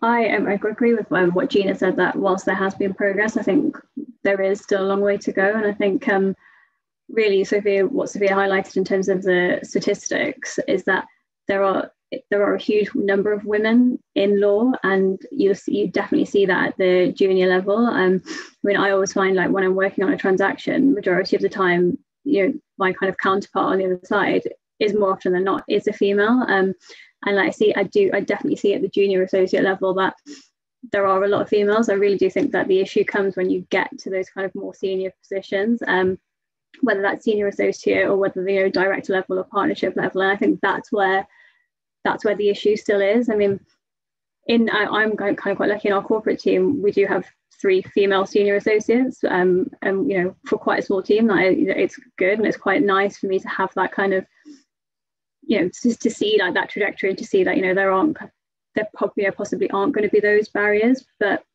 I think, again, if you look at the partnership level of a lot of firms, it is still very male dominated. And I think, kind of across the board, it is, again, it's still the kind of the ethnic diversity, I think still isn't there. I think, again, we are making improvements. I mean, in the last 2.5 years since I've been qualified, I have noticed kind of significant improvements in terms of diversity. But I think, again, that's all at the junior level, and I think it's going to take quite a long time before that kind of like filters up to the top kind of leadership positions, and I think that is what's going to be really important to kind of like to keep this conversation going forward, because you really do need that buy-in from the top level, really. I do think that there are some kind of huge benefits of the pandemic, because I think it really has kind of accelerated agile working for everyone. I think a lot of firms did have agile working policies, but it's kind of how much were they put into practice before we were kind of like thrown into the situation where they had to be accepted. I think like you were saying, Sophia, I think people being able to kind of work the hours that suit them, so they have got a commitment, they have got they have to pick up their kids from school, or they've got other commitments outside of work, they can do that, and then they can fit their hours around that. I think hopefully that is something that will continue, but again, I think that is something that's kind of, it's going to take a conscious effort for that to continue, because I think it is quite easy to slip back into old habits, and there is a possibility that when everyone does return to the office, it does kind of go back to that kind of norm where you are expected to be there between the hours, for argument's sake, let's say 9 to 5, although we all know as lawyers it's a lot more than that. But I think it does take all of us to keep kind of driving towards having that more agile working, which may be beneficial for, I think it's beneficial for everyone, but I think in particular I think women will see the benefits of that. And I also think kind of as women within the profession, there's a lot that we can do to kind of support each other as well. I think a lot of there will be women, I imagine, kind of in more senior positions than me that have found it more difficult to get there, and I'm sure there's a lot of knowledge that can be shared and support that can be given in that way as well. So I think it is kind of a universal responsibility to kind of keep the conversation going, but also to really put those things into practice as well, just to support women going forward, so that in 5 or 10 years time, when we're having this conversation again, we actually are seeing kind of more women in those senior leadership roles, which I think is what everyone really is striving for. Thank you, all of you. I mean, just thinking that, so obviously in terms of the route that I'm going into the legal profession, I'm coming from going to the bar route. So I don't know those outside of the UK. So in the UK, we have 2 types of lawyers, so solicitors and barristers, and I'm following the barrister route. And I know personally, in terms of just how the bar is for females or aspiring female barristers going in there, it is really, really hard. It's still seen as this, pale, stale, male-dominated career, that's just really, really hard to get into. And I think one of the things I think Gina was saying that I really resonated with is when I went to a previous event, can't remember what the subject was about, but they were when you want to apply for these chambers, doing pupilages and stuff, look at the composition of those chambers, how many of the barristers are females, how many of them are ethnic minorities, and that will just tell you all you need to know of that particular chambers. I mean, even when Sophia was giving, the statistics, I don't know if it includes the bar statistics in those as well, but I do know that it is still a long way to go. I mean, we have made progress. I know last year was a really big year for female barristers within the UK who were appointed as QCs. It was an overwhelming amount of them who were appointed as QCs, and it kind of just showed, at the bar level, things were moving on the up. There was the consideration of female barristers in those senior leadership roles. I mean, and that's all well and good, but like you've all said, there is a lot of work that just has to be done, in maintaining those and helping those who are coming into the profession as well feel welcomed in the legal profession, as a whole. I mean, I don't know if anyone wants to add anything onto that before we move to the Q&A section. I was just going to say that one of the issues that I think faces solicitors or solicitor firms at least in the UK, I don't know if it's the same in the States, but is this issue of people, women and men moving in-house for different kind of balance of work-life kind of pressures. I do wonder whether this push on flexible working perhaps might provide for a more flexible route to continue in law firms, rather than sometimes it can be seen that if you work in-house, you can have a little bit more flexibility in terms of your hours. That's not always the case. It completely will depend on where you're working. But I do wonder whether the pandemic will change how the progression for women and men in law firms kind of will turn out in a few years' time if trends that are kind of in place now continue. Yeah, definitely agree with that. I think, like all of you have mentioned, in terms of the pandemic, it has been an eye-opener in terms of the way we work. You know, working habits have definitely shifted, I think, for the best in most cases. And it has given, you know, a great degree of flexibility in terms of how we share out our hours, especially for those who have children, you know, where they've had to basically teach children at home and still, you know, dedicate time to doing the work that they need to do. I think moving forward, you know, I think working culture will definitely change. I am aware that some UK firms have definitely already just changed the way that they require their lawyers to do certain work. You know, maybe they don't require them to come into the office 5 days a week. You know, it could be split between, I don't know, 3 days at home and 2 in the office, or vice versa.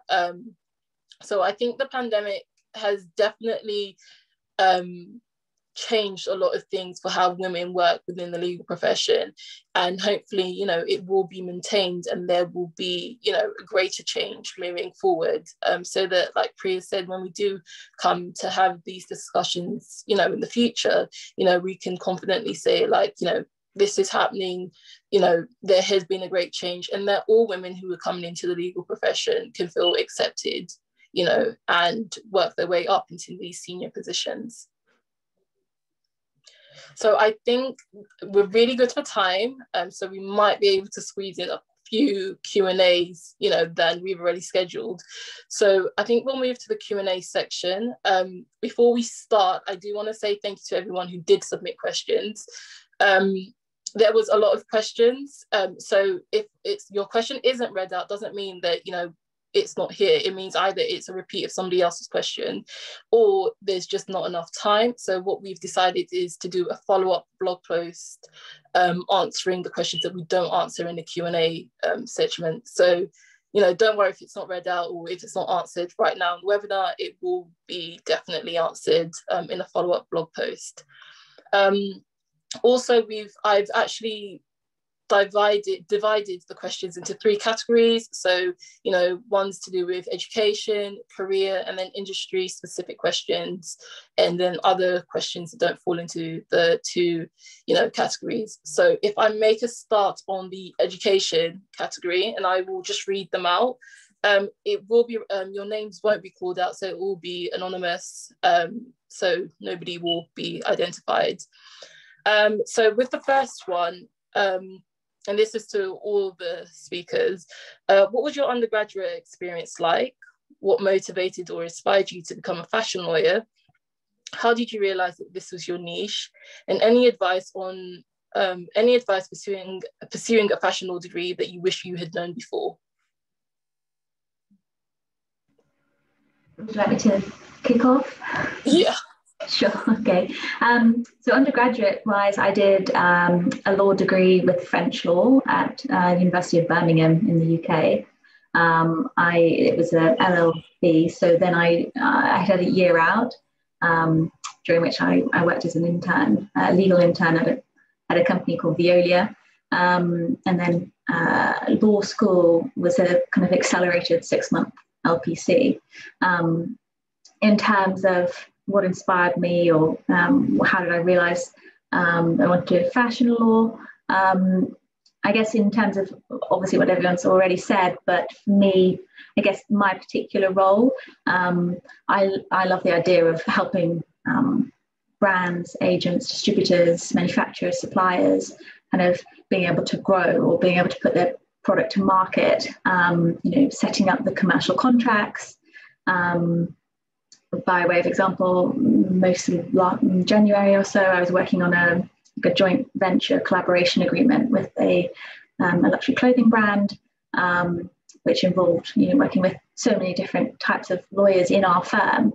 And that for me is one of the perks, I think, of being a fashion lawyer, because as we said earlier, that fashion law really does cover so many different types of legal areas. You're often working with people across different disciplines, and that can kind of keep your job really varied. I'd say, it's really key to find something that you're interested in, but that will continue to challenge you. For me, I'd never want to do the same thing day in, day out.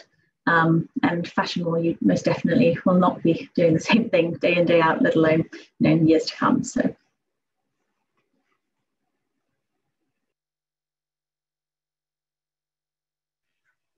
So I did a non-law undergraduate degree. I did international business and Spanish, and really, and up until my training contract, most of my work experience was more kind of business focused. I worked in business development for a while, and then before I started my training contract, I worked at Goldman Sachs, kind of in the kind of compliance reg division there.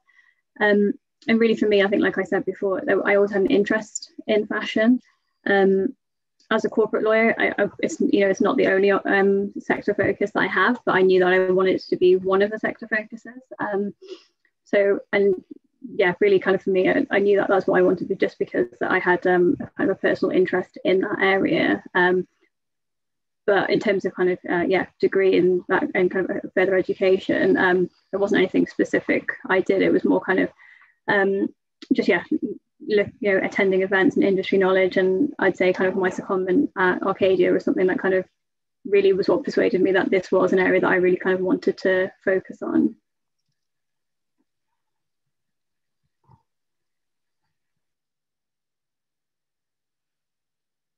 I think I touched upon, my background earlier. I went to undergraduate, I went to a college studying political science, and then I ended up working at an IP law firm as paralegal. And it was there that I realized I wanted to get into law. And that's basically how I fell into IP. And it was only through my externships and internships that I realized I really did enjoy working with fashion brands and designers. So I think it's some people, they know from the beginning, and others just kind of fall into it after having some experience, either in coursework or in working in-house. That's been my personal experience.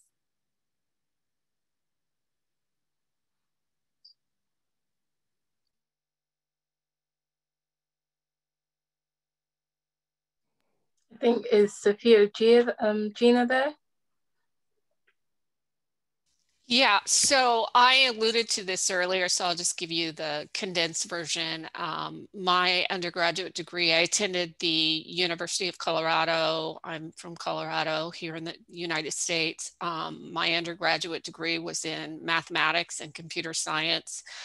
I worked as a computer software engineer in industry for 10 years, decided to go to law school. I attended law school at the George Washington University in Washington, D.C. I chose that school because it was a top 25 law school here in the States, and they had one of the best IP programs in the nation. So I already had it in my mind that I would be IP focused. And then, as I said earlier, I practiced in Silicon Valley, having nothing to do with fashion at all for 14 years, doing complex IP litigation and on topics, semiconductor, software, optical technology, all kinds of things, nothing to do with fashion. And I, because of my mom, who is near and dear to my heart, I always had it in the back of my head that fashion was something interesting. And if I'm being brutally honest, the reason I took the direction I did with fashion tech is because none of the guys in the firm I was working at were even thinking about it. And I felt like if I'm going to, at the time I was senior counsel on the verge of partnership, And in order to build a practice and be self-sustaining and promote through the firm, I knew I had to do something that, well, I wanted to do something that nobody else was doing. So that's how I got here.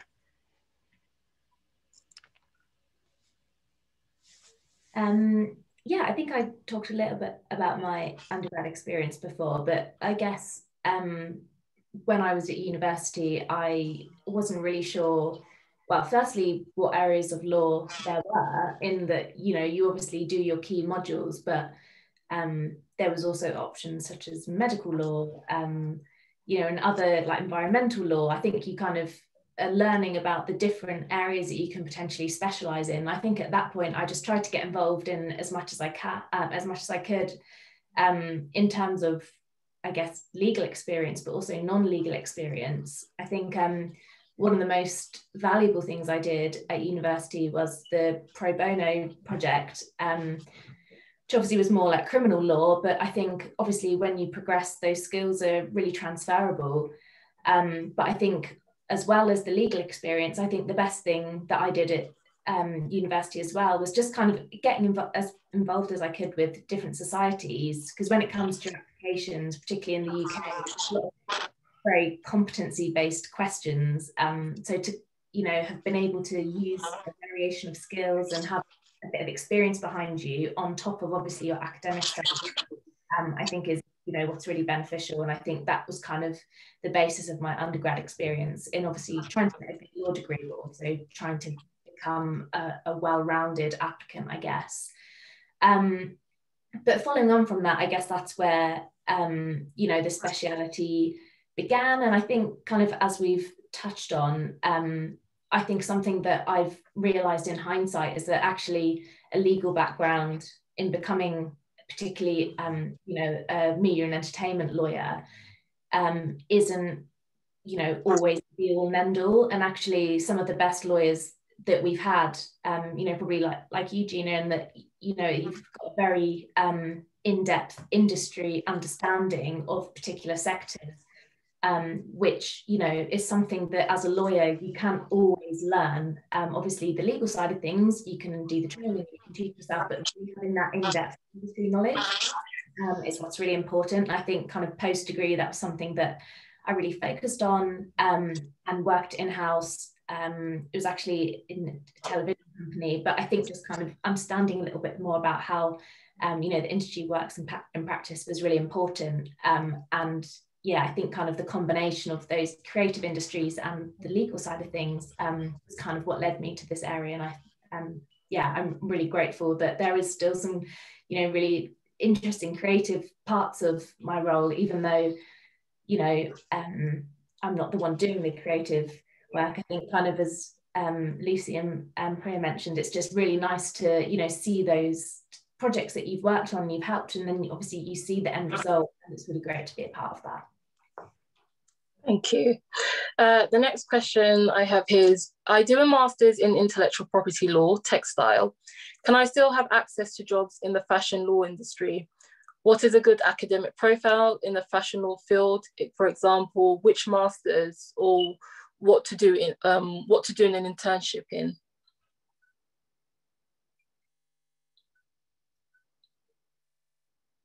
So I don't know who wants to take this particular question.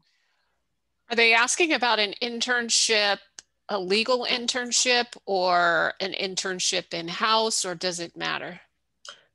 They haven't been specific. All they've just said is they do a master's. They're currently doing a master's in intellectual property law, specifically within textiles. And I guess they just want to know, you know, what jobs can they have access to within fashion law, and, you know, what internships could they do? Well, first of all, I think getting that degree in both IP and textiles is amazing. I think that's like a wonderful start. I mean, you can certainly intern in-house at a fashion company. Here in the States, we don't take in, let me think about this. We don't take in folks who don't have some level of legal education. Like right now we're doing a TIP program for first-year law students. So law students want to practice in the technology sector in the IP. And then we have our normal summer associate programs. But I would say to this person, I'm not sure I'm answering the question, but I think they're off to a wonderful start. And I would just, you know, if you can get an internship at a firm and learn IP on a more hands-on basis, or you can do it in-house at a company, either one works, but the start sounds really encouraging to me. And, you know, any other speakers who want to, you know, add on to that, please do feel free. I was going to say that here in the UK, I often see fashion brands advertising for paralegals. It's, you know, entry level job here in the UK. It can turn into a career of itself, or it can be used as a stepping stone. Being able to try and identify opportunities like that, you know, they're not common, but I have seen a few pop up relatively recently. You know, tools like LinkedIn can be really helpful for things like that. So keeping an eye on any opportunity that comes up and acting quickly, I think, is probably the best way to go about it. Thank you. And Alice, did you want to add anything to that? I agree with Gina. I think having a master's in intellectual property law, especially textile, is definitely helpful if you're trying to procure a position in the fashion law industry. That being said, it's not necessary. So I think it's just being resourceful as well. Like Lucy said, to just keep an eye on certain companies, like you follow certain companies on LinkedIn, that's helpful too, just to get maybe some insight that might not be advertised yet. There's an opening, or, you know, sometimes these companies, they promote initiatives that they have that might actually be something that's advantageous to you if later on there's an opening that comes up and you've already known about that. So you can show how you've been following and are keeping a focus and eye on that company, and you can be someone that's more appealing in terms of a hire. So I echo my colleague's sentiments here. That's great. And I mean, just linking onto that, one of the questions here is for someone who's a first year student in their, you know, law degree. And obviously as a first year law student, you know, having access to these sort of work experiences is quite limiting, because I guess you must be at least, well, I know here in the UK, to get any, to get any sort of, you know, work experience, at least you must be in your second year of your law degree.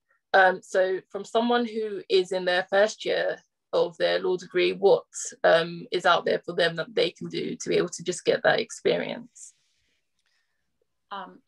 I just want to say, if you're in your first year, I think you should really focus on academics. I don't think you should really focus on procuring a position at that point, because at least in the US, the first year academic, your grades really matter in terms of on-campus interviews. And I promote, you know, to the extent you can get work, you should, but I do think that first year law students shouldn't stress themselves out in getting a position. Not saying that you shouldn't try to get one if you can, but I think the main focus is just to make sure that you're doing well academically, so that you can set yourself up to get that first summer internship and then your externships throughout the next semesters. So my approach, or my opinion, is slightly different. I don't think you have to take a draconian approach to all of this. I do agree that grades are paramount, especially at big firms. They look at where you go to school and what your grades are. So you should never sacrifice grades. But as I mentioned just a moment ago, you know, there are firms like ours. We are going to be starting in just a couple of weeks an internship program for first years who are interested in practicing technology law. And so there are opportunities out there like that. You can even get those types of opportunities at big companies, you know. And I think it's not a bad idea, because look, it's very competitive.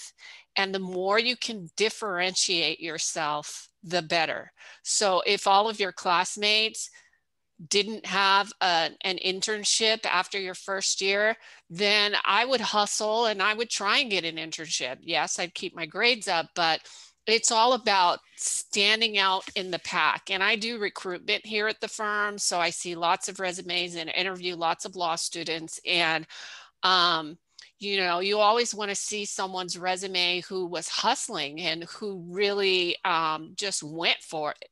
And so that's what I would recommend. And I wouldn't let people tell you no. Like, sometimes you just have to really be persistent and you have to be resourceful. And there are just so many opportunities out there. You just got to go for them. I agree with that completely. When I was at university, so I did a 4-year degree. So in my second year summer, I wanted to do some work experience and ended up writing to a lot of different companies to try and, you know, see if anyone would take me on for a couple of weeks. I ended up working at a pharmaceutical company, which was brilliant. It was, you know, in-house experience. And it gave me something to talk about at interviews because, you know, everyone's coming through sometimes all talking about perhaps in practice vacation schemes or things like they've done, or even, you know, any kind of scheme that law firms are putting on. You want to be able to have something that is different, something that you enjoyed and you're passionate about and you can talk to, and it will make people remember you, you know, as against 20 other applicants that they're interviewing that day. It's really key to try and find something, whether it be legal, non-legal, business, a different type of master's, or just a course that you can go on. There's so much opportunity out there, and just setting yourself apart will do you so much good for getting the jobs themselves. I definitely agree with what Lucy just said. I think kind of expanding your search and not just focusing on legal. I mean, obviously legal work experience is, you know, it is really useful, but not limiting yourself to just legal work experience, because I think there's so much you can learn from working elsewhere as well. And it can also, obviously, it just helps you to understand, I think, you know, how companies operate better. And I think it kind of obviously it gives you a lot more to talk about in your interviews when you get to that stage. I think that I did find that actually I found my non-legal work experience was actually a lot more useful when I came to kind of the interview stage than actually the legal work experience I had, because, well, not only was I doing kind of, you know, more of a role in those non-legal employment experiences I had, it just kind of, it gave it a different angle, and I was able to kind of speak about, you know, the role of the business as well as the role of the lawyer. So I think it is kind of a case of not limiting yourself, because it can be difficult to get legal work experience outside of, you know, the traditional vacation scheme. So I think it is just really important to look elsewhere as well. I'll just add to that by saying that I think as well, I guess, you know, particularly as a first year student, there's probably, you know, an element where it's obviously really hard to get that first set of work experience and to try and, I guess, get the ball rolling in terms of, you know, you need experience to get work experience and stuff like that. But I think maybe, you know, some things that first year students can concentrate on are attending events like this and, you know, reading around the subject that you're interested in, going to different webinars and talks. And a lot of law firms do open days. You go to open days, and, you know, there's other ways that you can demonstrate your passion and interest in, you know, sectors and law firms and law in itself. And I think kind of what Lucy said, as long as in the interview, you know, you're interesting and you're able to demonstrate, one, why you're applying there, and two, what area of law you're interested in, there's lots of ways that you can do that. Obviously, work experience is, you know, the best one, but I think, you know, by being able to talk about industry trends, and which we've kind of done a lot of today, by attending these events, I think, you know, work experience isn't always the be all and end all, particularly that first spout of work experience when you're just still a student and really trying to get off the ground. Thank you. Our next question is, I'm applying to convert from a humanities PhD, so languages and fashion history, to law via the GDL, and I'm hoping to specialise in fashion law. Do you have any advice to strengthen my training contract applications? I think with something like this, it's I guess has some parallels with when I moved practice areas. So I had to demonstrate why I wanted to move from a finance role into a commercial role, as you'll need to kind of be able to explain, the reason for your move, and being able to think that through in terms of, where you're moving, the things that you can bring with you in terms of skill set, and being able to demonstrate that you have an awareness of what it is that you're moving into and you're committed to that. I think all things you should try and weave into your training contract application and then your subsequent interviews.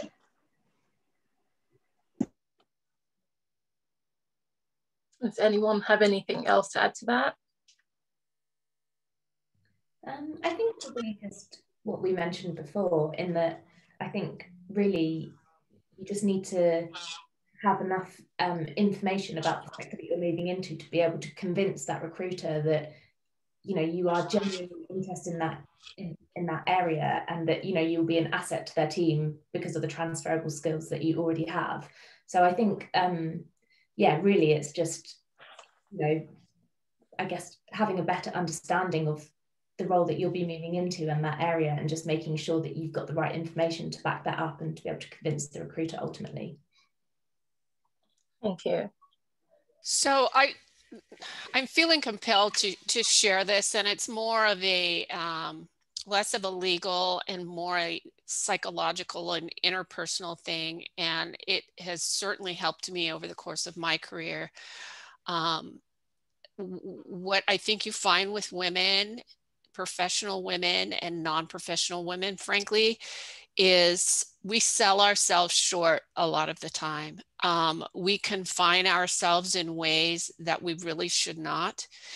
And so my advice to folks is to be bold, really be bold. I don't listen to rap music, but I am aware of a rap song that has a quote in it that I use often, and it's my greatest enemy is my inner me.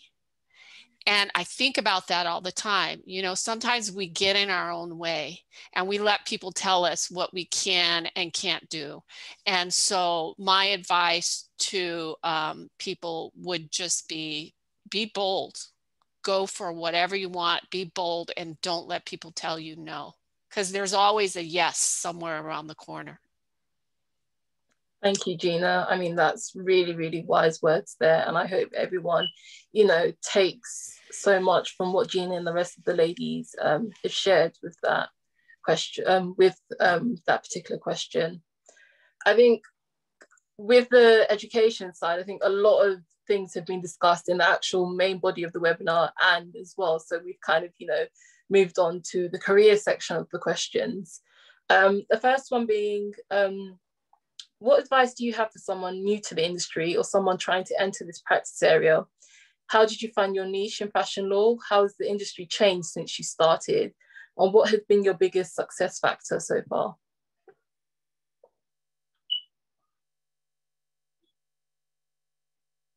I don't know who wants to kickstart that one off. I think in connection with the question about how has the industry changed so far, I recall when I was just a paralegal, internet law was just starting. So like the eBays of the world were just starting to, or rather companies were having issues with eBay, for example, in selling of either fakes or just goods that were not legitimate, that were infringing. And when I was a paralegal, there weren't necessarily case law and other ways that companies were able to protect themselves. And then I went to law school, and that's when there was a whole new class on internet law. And we're talking about now there's a DMCA for takedowns. So law has really changed, and it's going to have to continue to change, in connection with a lot of the change, with the evolution of fashion in terms of technology, like what Sophia said about LVMH, like licensing their marks and their fashion for use in connection with electronic games. I just think that there's going to be a continuing change and there's going to have to be a response to that change, because there's going to need to be new enforcement measures and other things that will arise from just these partnerships. And So I think that's one of the interesting aspects of working in fashion law, that it's pivoting and it's not static.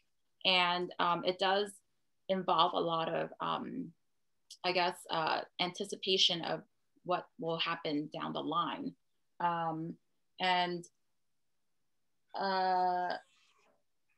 for someone new going into the industry, the advice I have is just to be plugged in to the industry itself. Like Gina mentioned, it's very important to know your audience and your clients and their business very well. So I would, those are my 2 cents.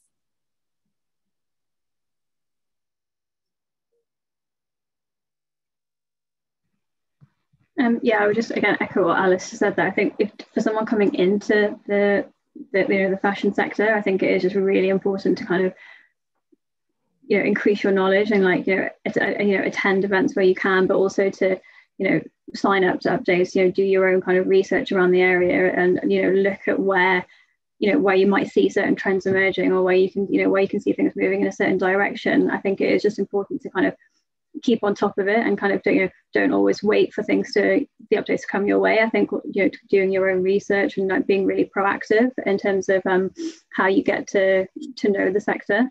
I think also it's important to kind of remember that fashion businesses are they are a lot like other businesses. So there are other things you can look at as well that might help you understand how a fashion business works, and kind of what you might need to do to help you kind of advise a client. So I think there's just a lot of your kind of own research you can do to help you get to know the practice area a lot better. So I think a really good subscription is the Business of Fashion, which is out of the UK. That's a great thing to subscribe to. There are some other online US-based fashion law newsletters that you can subscribe to. There's some really great conversations going on Clubhouse, if folks offshore know what Clubhouse is. So do that.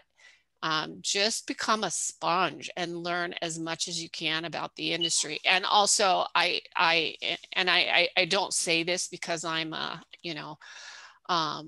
plugging Susan Scafitti's Fashion Law Institute, but I found taking the boot camp courses, the 2 that I took, so helpful, because they bring in industry folks to talk to you. And just by way of example, when I took the fashion tech bootcamp course in Silicon Valley, we actually got to go inside of Apple, which never happens. It's such a closed system. And we got to talk to the team of lawyers who worked on the Apple Watch.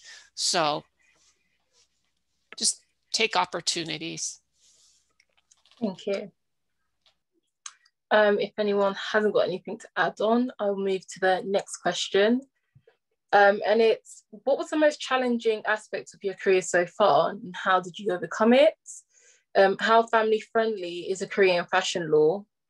And when you have family commitments, is working in-house better than working for a law firm, for example?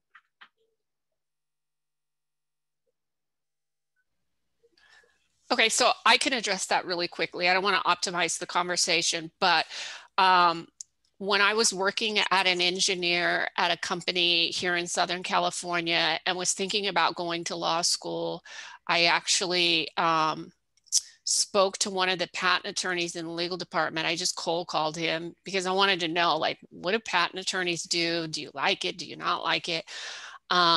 And as a result of that cold call, a couple of things happened. One, I got recruited into the legal department. I moved from my engineering division into corporate, and I worked in the in-house.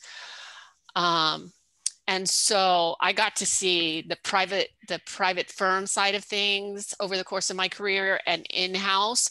But the advice that I would give, in fact, I just gave it to a law student yesterday.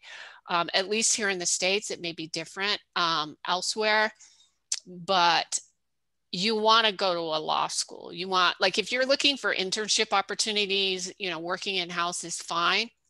But once you get your legal education, the advice that was given to me, and it was the best advice in the world, is go work at a law firm, because working at a law firm is the equivalent for lawyers of an internship and residency for medical students. And you really learn how to be a good lawyer. There is no replacement for it. It is painful. It is long hours. There are times when you scratch your head and ask, like, what the heck? Why did I ever decide to do this? And I bet if we're all being honest, we've had those moments probably within the last week. And then once you get like 4 or 5 years experience in, then you can start going in-house. But I can tell you here in the States, in-house positions are just as rigorous as, you know, in terms of the number of hours you work as working at firm. But that's my 2 cents worth. I agree with Gina wholeheartedly. And I have spoken to friends who have gone in-house, and they actually think that it's more rigid being in-house in terms of hours, because I can't speak for everyone else, but at least within my firm, I have the flexibility of finishing my work after dinner at home. If you're working in a corporation, they expect you in the office, not from 9 to 5, but from 9 to whenever they decide to leave, right? In many ways. And one of my good friends worked at a fashion brand in-house, and she was amazed that she had to put in more hours physically in the office. And when you're sitting there in-house, you don't just have legal demands. You have people from marketing, people from the retail stores calling in because something happened. Things will always arise that is going to prevent you from necessarily handling the task that you have for the day. So I think there's a myth that the in-house professional has a 9 to 5, but in actuality, that's not always the case. And sometimes it's a lot more demanding because you're not able to even get to the work you need to do as a lawyer. And you're getting paid less, right? Yes, you're getting paid less. Let's mention that. And you don't have the resources necessarily too. You know, in a law firm, they set you up for success. So if something's wrong with a printer, someone will come there in an instant to fix that printer. But if you're working in-house at a company, sometimes things like that, you're just going to have to figure it out on your own.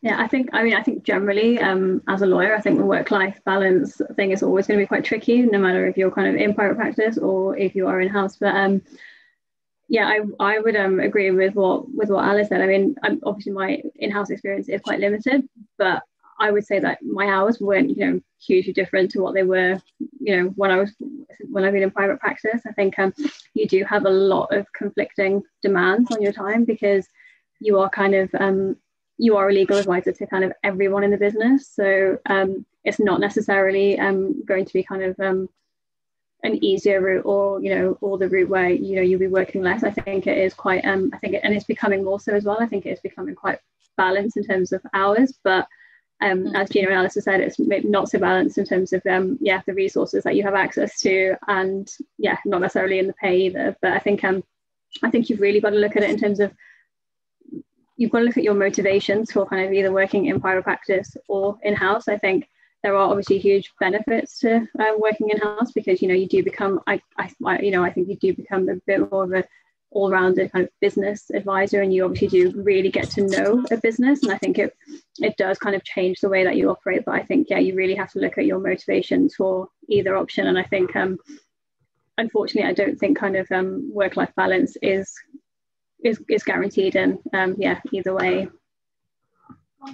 I agree it's not guaranteed, but I think it completely depends on where you work, both in terms of law firm, in terms of the area, in terms of the business that you want to work in-house. I've worked in-house twice so far in my career, you know, at kind of entry-level positions. Both times my work-life balance was better than the majority of the different legal practice areas that I've worked in, but they're no better than some of the others if you follow. But I think it depends. It depends on what you want to do kind of long term. Do you want to go into in-house and then go back to private practice in order to try and get some industry experience, which often happens at kind of the more junior end? But, you know, as Priya said, the way of working in private practice usually is a very broad kind of view. You might have a couple of different matters on in your week. For me, it's a bit different with commercial, and Sophia perhaps has this experience that maybe I'm working on 10 different things in my day. It's a little bit more kind of a in-house style of working because you've got multiple kind of different things going on at the same time. Whereas normally in private practice, if you're kind of working on 1 or 2 things in the week, that would be relatively the way that it goes. And then in-house, you've got this to-do list, which will never end. You'll never quite get to the bottom of it. You have to be comfortable with that. You have to be able to work kind of in a non-structured way and be able to jump on things if they come up, or turn your attention to something else that becomes more urgent. It's kind of about managing that as a rolling process, rather than in private practice, you generally are brought in to produce some kind of work deliverable that you package up nicely for your client and provide that, and then perhaps some kind of follow-up. So it's just completely different types of working, and it will depend on the area that you're working in and the business or law firm that you're working in as well. Yeah.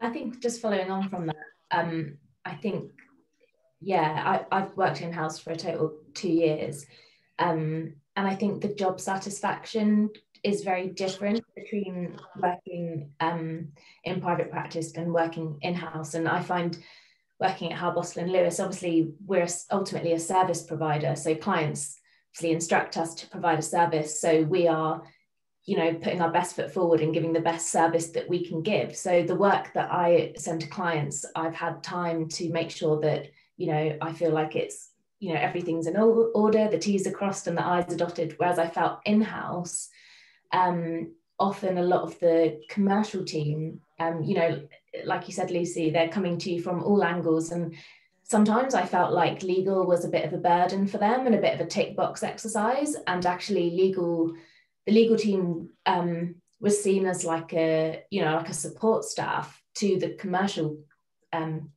people in the team, and yeah, it was quite an interesting dynamic. And I think sometimes I did feel like when I was doing my job, which was proof checking things and ultimately sometimes finding issues in a law firm, you're like, oh, good job, it's really good we spotted that, we can make sure we advise the client properly. Whereas actually in-house, the response to that was, like particularly with some of the marketing stuff I was doing, it's like, well, actually we've already paid for the billboards to be printed, and if there's a marketing issue, we're going to have to weigh up the risk of potentially cancelling this order, and what the potential liabilities could be. And I found that a bit frustrating, maybe particularly more like a junior level, where I want everything to be at a really good standard, and kind of taking a view on that commercial risk I wasn't maybe yet comfortable with, but I also, it did kind of, like you said, Lucy, just had a long list of stuff to do, and I didn't feel like I could always give my attention to each thing as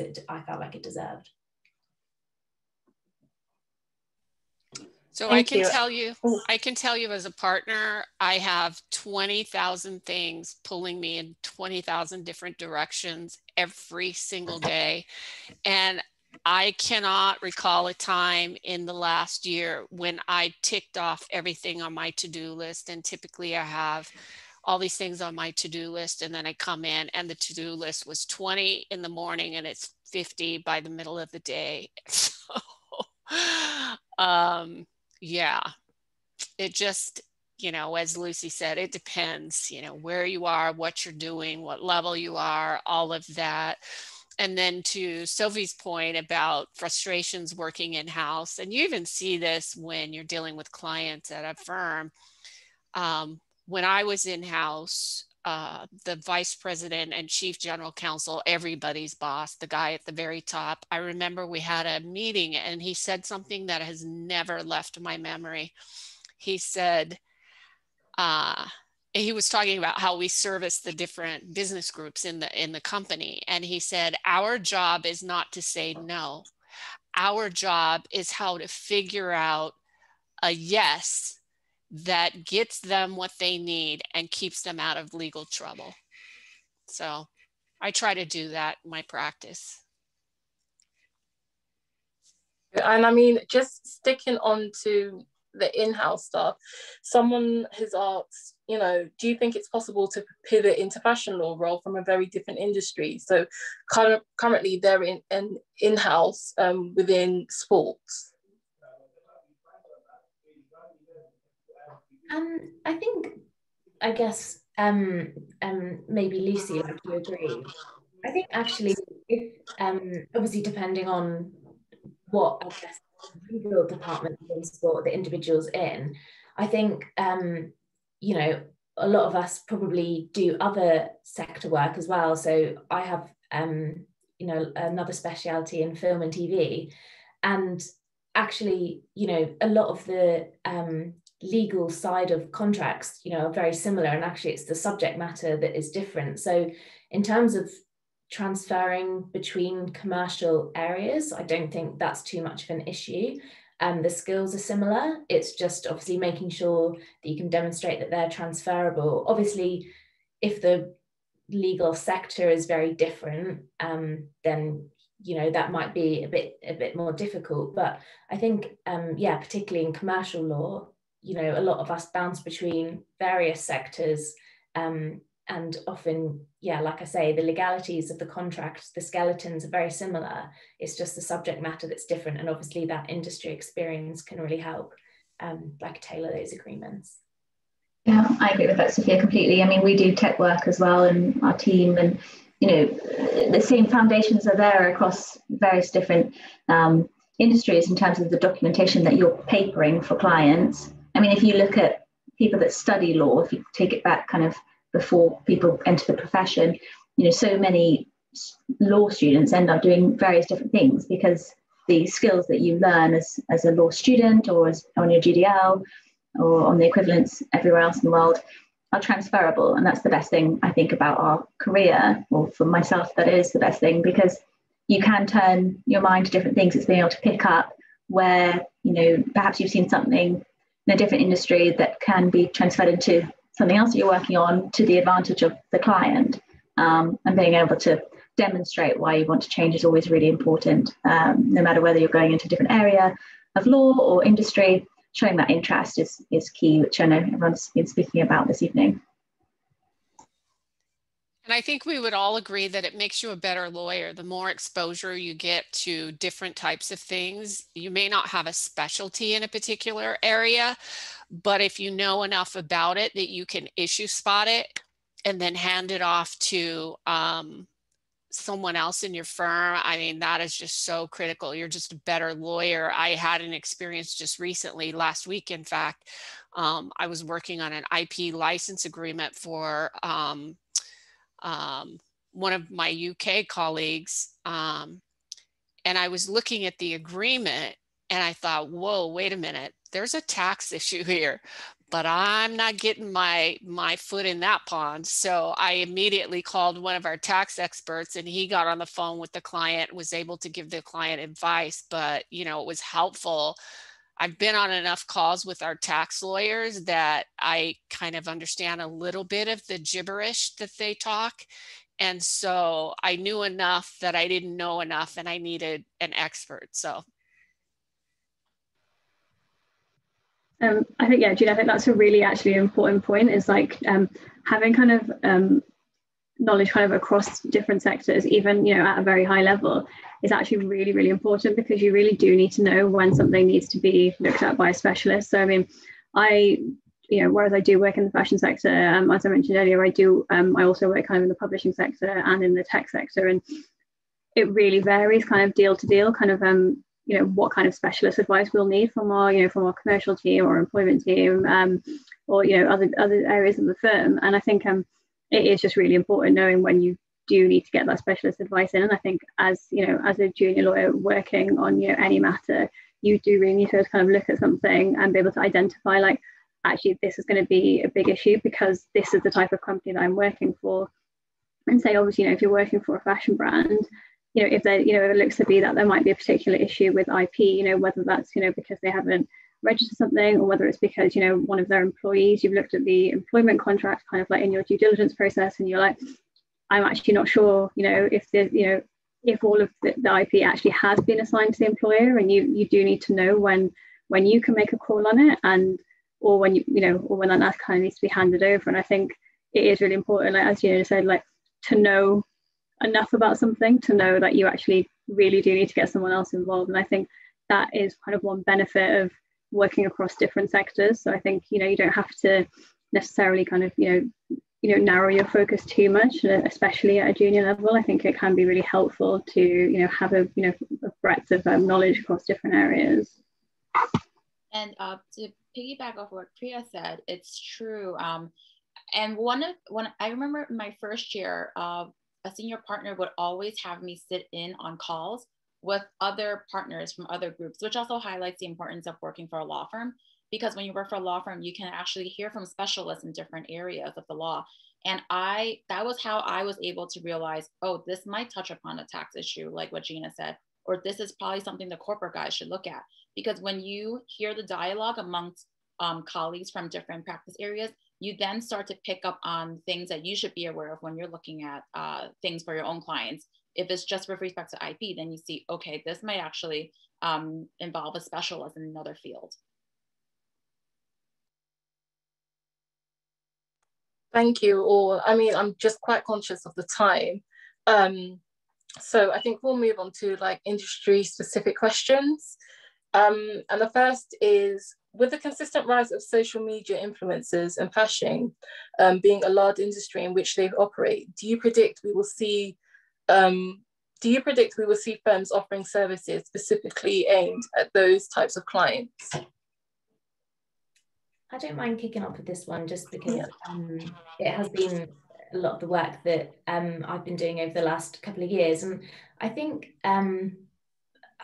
think we'll see firms specifically aimed at these clients. I think what we'll see is, as I guess it's been in the media and entertainment space always, is that, it's constantly changing, constantly developing. We are always applying our knowledge to new technologies, new ways of working. And, same as other industries, it will just gradually develop and change, particularly with the rise of social media influencers. We've seen a real shift from that traditional celebrity endorsement agreement where, David Beckham wears a Tudor watch, so everybody now wants a Tudor watch, to more ambassador agreements, which obviously include influencers that have direct relationships with their followers, with followers, that trust their opinion, and they, kind of really integrate themselves with the brand and work more closely. So you do kind of see that shift more gradually, but, we still have endorsement agreements come across our desk. But I think, there's always developments and changes within industry areas, but I open to what other people think, but I don't think you'll see firms specifically offering these services. I just think it will be the likes of Harbottle and Lewis kind of recognizing the trends in the industry and, adapting our knowledge and skills and gradually, I guess, moving along with the developments in technology.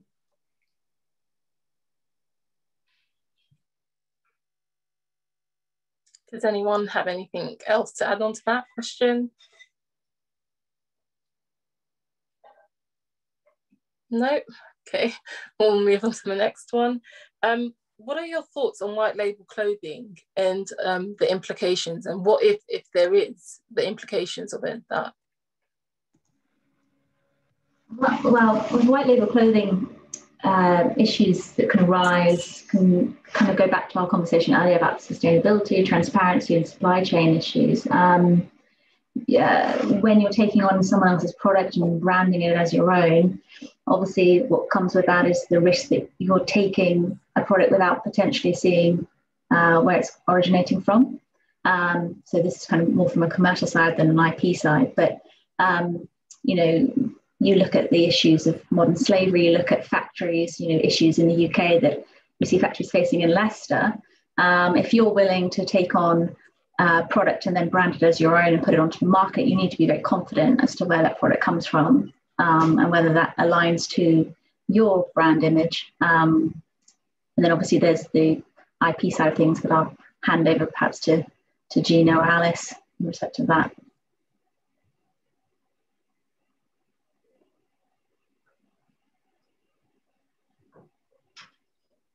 Gina and Alice there.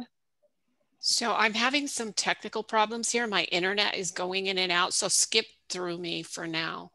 Okay, we'll move to Alice. I echo Lucy's sentiments about white labeling too. It's a matter of just doing due diligence and quality control. And I think that white labeling, I think that it's true that this is a model, I think, that's been increasing too, that's increasingly used in the industry. So it does behoove the company to really do their due diligence in ensuring that it matches their ethical standards and whatever it is that they're promoting and marketing. Thank you. So anyone else who wants to add on to that? No? Okay, we'll move to the next question. What's any recommended books or online resources, podcasts to build my commercial awareness about fashion law? So I know we've spoken earlier on and Gina said, you know, The Business of Fashion, and I can't remember off the top of my head one of the other books she recommended. But yeah, what sort of resources are there that people can refer to just build up on their commercial awareness for fashion law? There's a podcast that I listen to sometimes, which is called The Fit, which is on Spotify, which I think is it's something that I would recommend. And another kind of actually more US, well, actually it's a US kind of based podcast is The Label Law, which again, for those people who are in the US, that might be kind of interest. But I think kind of other than kind of podcasts, I would say in order to increase your commercial awareness is keeping an eye out, for interesting news items that kind of help you form a view on what's going on in the industry. And to help you kind of think about where the industry is going and like the medium to long term. Also, I would say kind of attending events like this, but attending webinars, which are particularly about different areas of law. Like I always find it's quite useful to attend a webinar, which is about kind of like data protection or IP or something that's kind of not my day to day, but which I do need to have an understanding of, at least at a high level. And that's something actually at Fox Williams in the sector group that we do, because we have lawyers from all different areas of the firm. So we have real estate lawyers, employment lawyers, corporate, commercial, and we kind of, we all take it in turns to kind of do articles, so kind of like fashion focused articles, which concentrate on like, certain developments in the industry. Recently we've done, webinars as well, which again, like that kind of thing, I just think it's really, it's a good idea to attend them, where you can, because it just gives you kind of a different perspective, on the industry, and it's just a good way of increasing your commercial awareness. Sorry, I don't know if everyone's got access to the chat, but Gina's just messaged in the book that she was referring to was called The Company. What was it called? Sorry, I can't see it. Gosh. It's called the Responsible Company. If you want to learn about sustainability, that's a really good read. Thank you. And then also the Fashion Law, www.thefashionlaw.com, The Business of Fashion. And Priya also mentioned, I think, the podcast, the Fit podcast, and the Label Law as well, in terms of referring to. I think law firm articles are really helpful. Look for kind of a broad number of law firms in the UK, Europe, US, everywhere. They offer viewpoints, normally quite topical things that are going on in the industry. We've got our website, fashionlaw.co.uk. You can find kind of all our articles, and all law firms will try and publish things on platforms such as Lexology. I'm not sure if you have to have a kind of a law firm website, but it's worth checking out. Drapers, Business of Fashion, as everyone's mentioned, Just Style, they're kind of UK based, I think. Just read as much as you can. It gives you something to talk about when you meet with people, and you can try and get other people's views on those topics. Interviews. I think that's something that's it's also a way, I guess, to learn a bit more about the area. You know, when you're meeting with people, whether that be interviews or kind of more casual events, fashion events that get held hopefully soon, you know, being able to call on something that you've read and then be able to take someone else's view and try and kind of see if that fits with your view. It's something that can add and build on your commercial experience, commercial awareness. Thank you. Just looking at the time, I think we'll take one more question and then we'll start to wrap up. Could you address the concept of product licensing and the potential for licensing a unique product to a large fashion brand? So I don't know who would want to start that one off.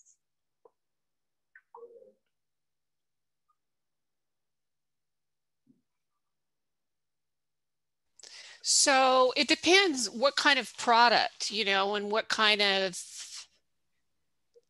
IP is around the product. Repeat the question again for me. Yep, so could you address the concept of product licensing and the potential for licensing a unique product to a large fashion brand? Okay, so one of the examples I gave earlier, I'm working on a patent license agreement. Our client is a startup that's developed a bit of fashion technology. And on the other side of the deal is a sustainable activewear brand that is owned by a celebrity. And if I said this celebrity's, not celebrity, but a very well-known sports figure, and if I said this person's name, everyone would know it. And so, you know, I work on a lot of licensing deals. So that's one example of a patent license deal. I work on trademark license deals all the time. I work on copyright license deals. You know, it's just, it runs the gamut. And I, you know, like a lot of people on this panel, I'm not just doing it in the context of fashion. I do it often in the context of technology, tech companies, and I don't know, all different types of companies. But I do think as fashion pervades, as technology pervades more of fashion, you're going to see a lot more licensing around fashion technology and technology in general. And so what that means is the license is probably going to be a patent license, which, you know, is a little unique. It's, you know, the patent laws here in the United States and elsewhere are very different from copyright and trademark laws. So it takes a little bit of specialization in that regard. We would do kind of more the soft IP side of licensing in the commercial team, at least. The IP side might take over if it becomes a bit more of the hard IP. But for licensing, one of the key things that I always try and, you know, discuss with clients is in respect of what is it you're willing to give? What is it you're willing to give away? Because once you've given it away, it will reduce what you can do in the future in terms of your own kind of objectives as a brand or as a product designer, for example, but also what you can then give to others. And so keeping that in mind at the kind of very beginning stages of licensing can help. You mentioned, I think, in the question that here is that you're talking about a licensee that will be a big brand. Often there'll be template license agreements which cannot be, you know, heavily negotiated. Normally that could present issues for perhaps like your new product design company, but at the same time it might be the only way to get your designs to market. So there's lots of kind of competing issues that you have to bear in mind and try and look to the future rather than just the immediate goal. Thank you. Is there anyone that wants to add on to that? No? Okay, then I think at this stage we'll close the Q&A segment. Please do remember that, you know, if your question wasn't read out and it wasn't answered in the webinar, there will be a follow-up blog post that will answer any outstanding questions that wasn't read out today. So, you know, don't worry about it. And also, I do think someone did ask a question of whether this was being recorded and being made available. I can confirm that it has all been recorded, and within the next couple of weeks this will be made available to all attendees and just generally to the general public. And then just closing remarks, I just want to say thank you so much to Lucy, to Sophia, to Priya, to Gina, and to Alice for just sharing your insight into fashion law. I know a lot of people really wanted to just learn how to get into fashion law, what steps they could take. And what's really good is, you've all come into fashion law with different background, whether it's been the traditional background or the unconventional way, but yet you're still here practicing fashion law, so it can be done. So, obviously we're virtually, but I can imagine there would be, a round of applause for all of you. But thank you so, so much for giving up your time to let us know, what's out there for fashion law, and especially as, women within the legal profession. And then just also to the attendees as well, thank you, for tuning in to the first event of many, and we hope you were inspired and you got something out of it. If you do want to learn more about the Fashion Law Edit, we're on Instagram, Twitter, and on LinkedIn as the Fashion Law Edit. And then our website is www.thefashionlawedit.com, where there is every week some sort of interview or blog post, and yeah, we look forward to hosting more of these events. So thank you very much once again, and I hope you all have a good evening, a good morning, or wherever you are situated in the world. Hope you have a good day. Thank you very much. Bye. Thank you. Thank you.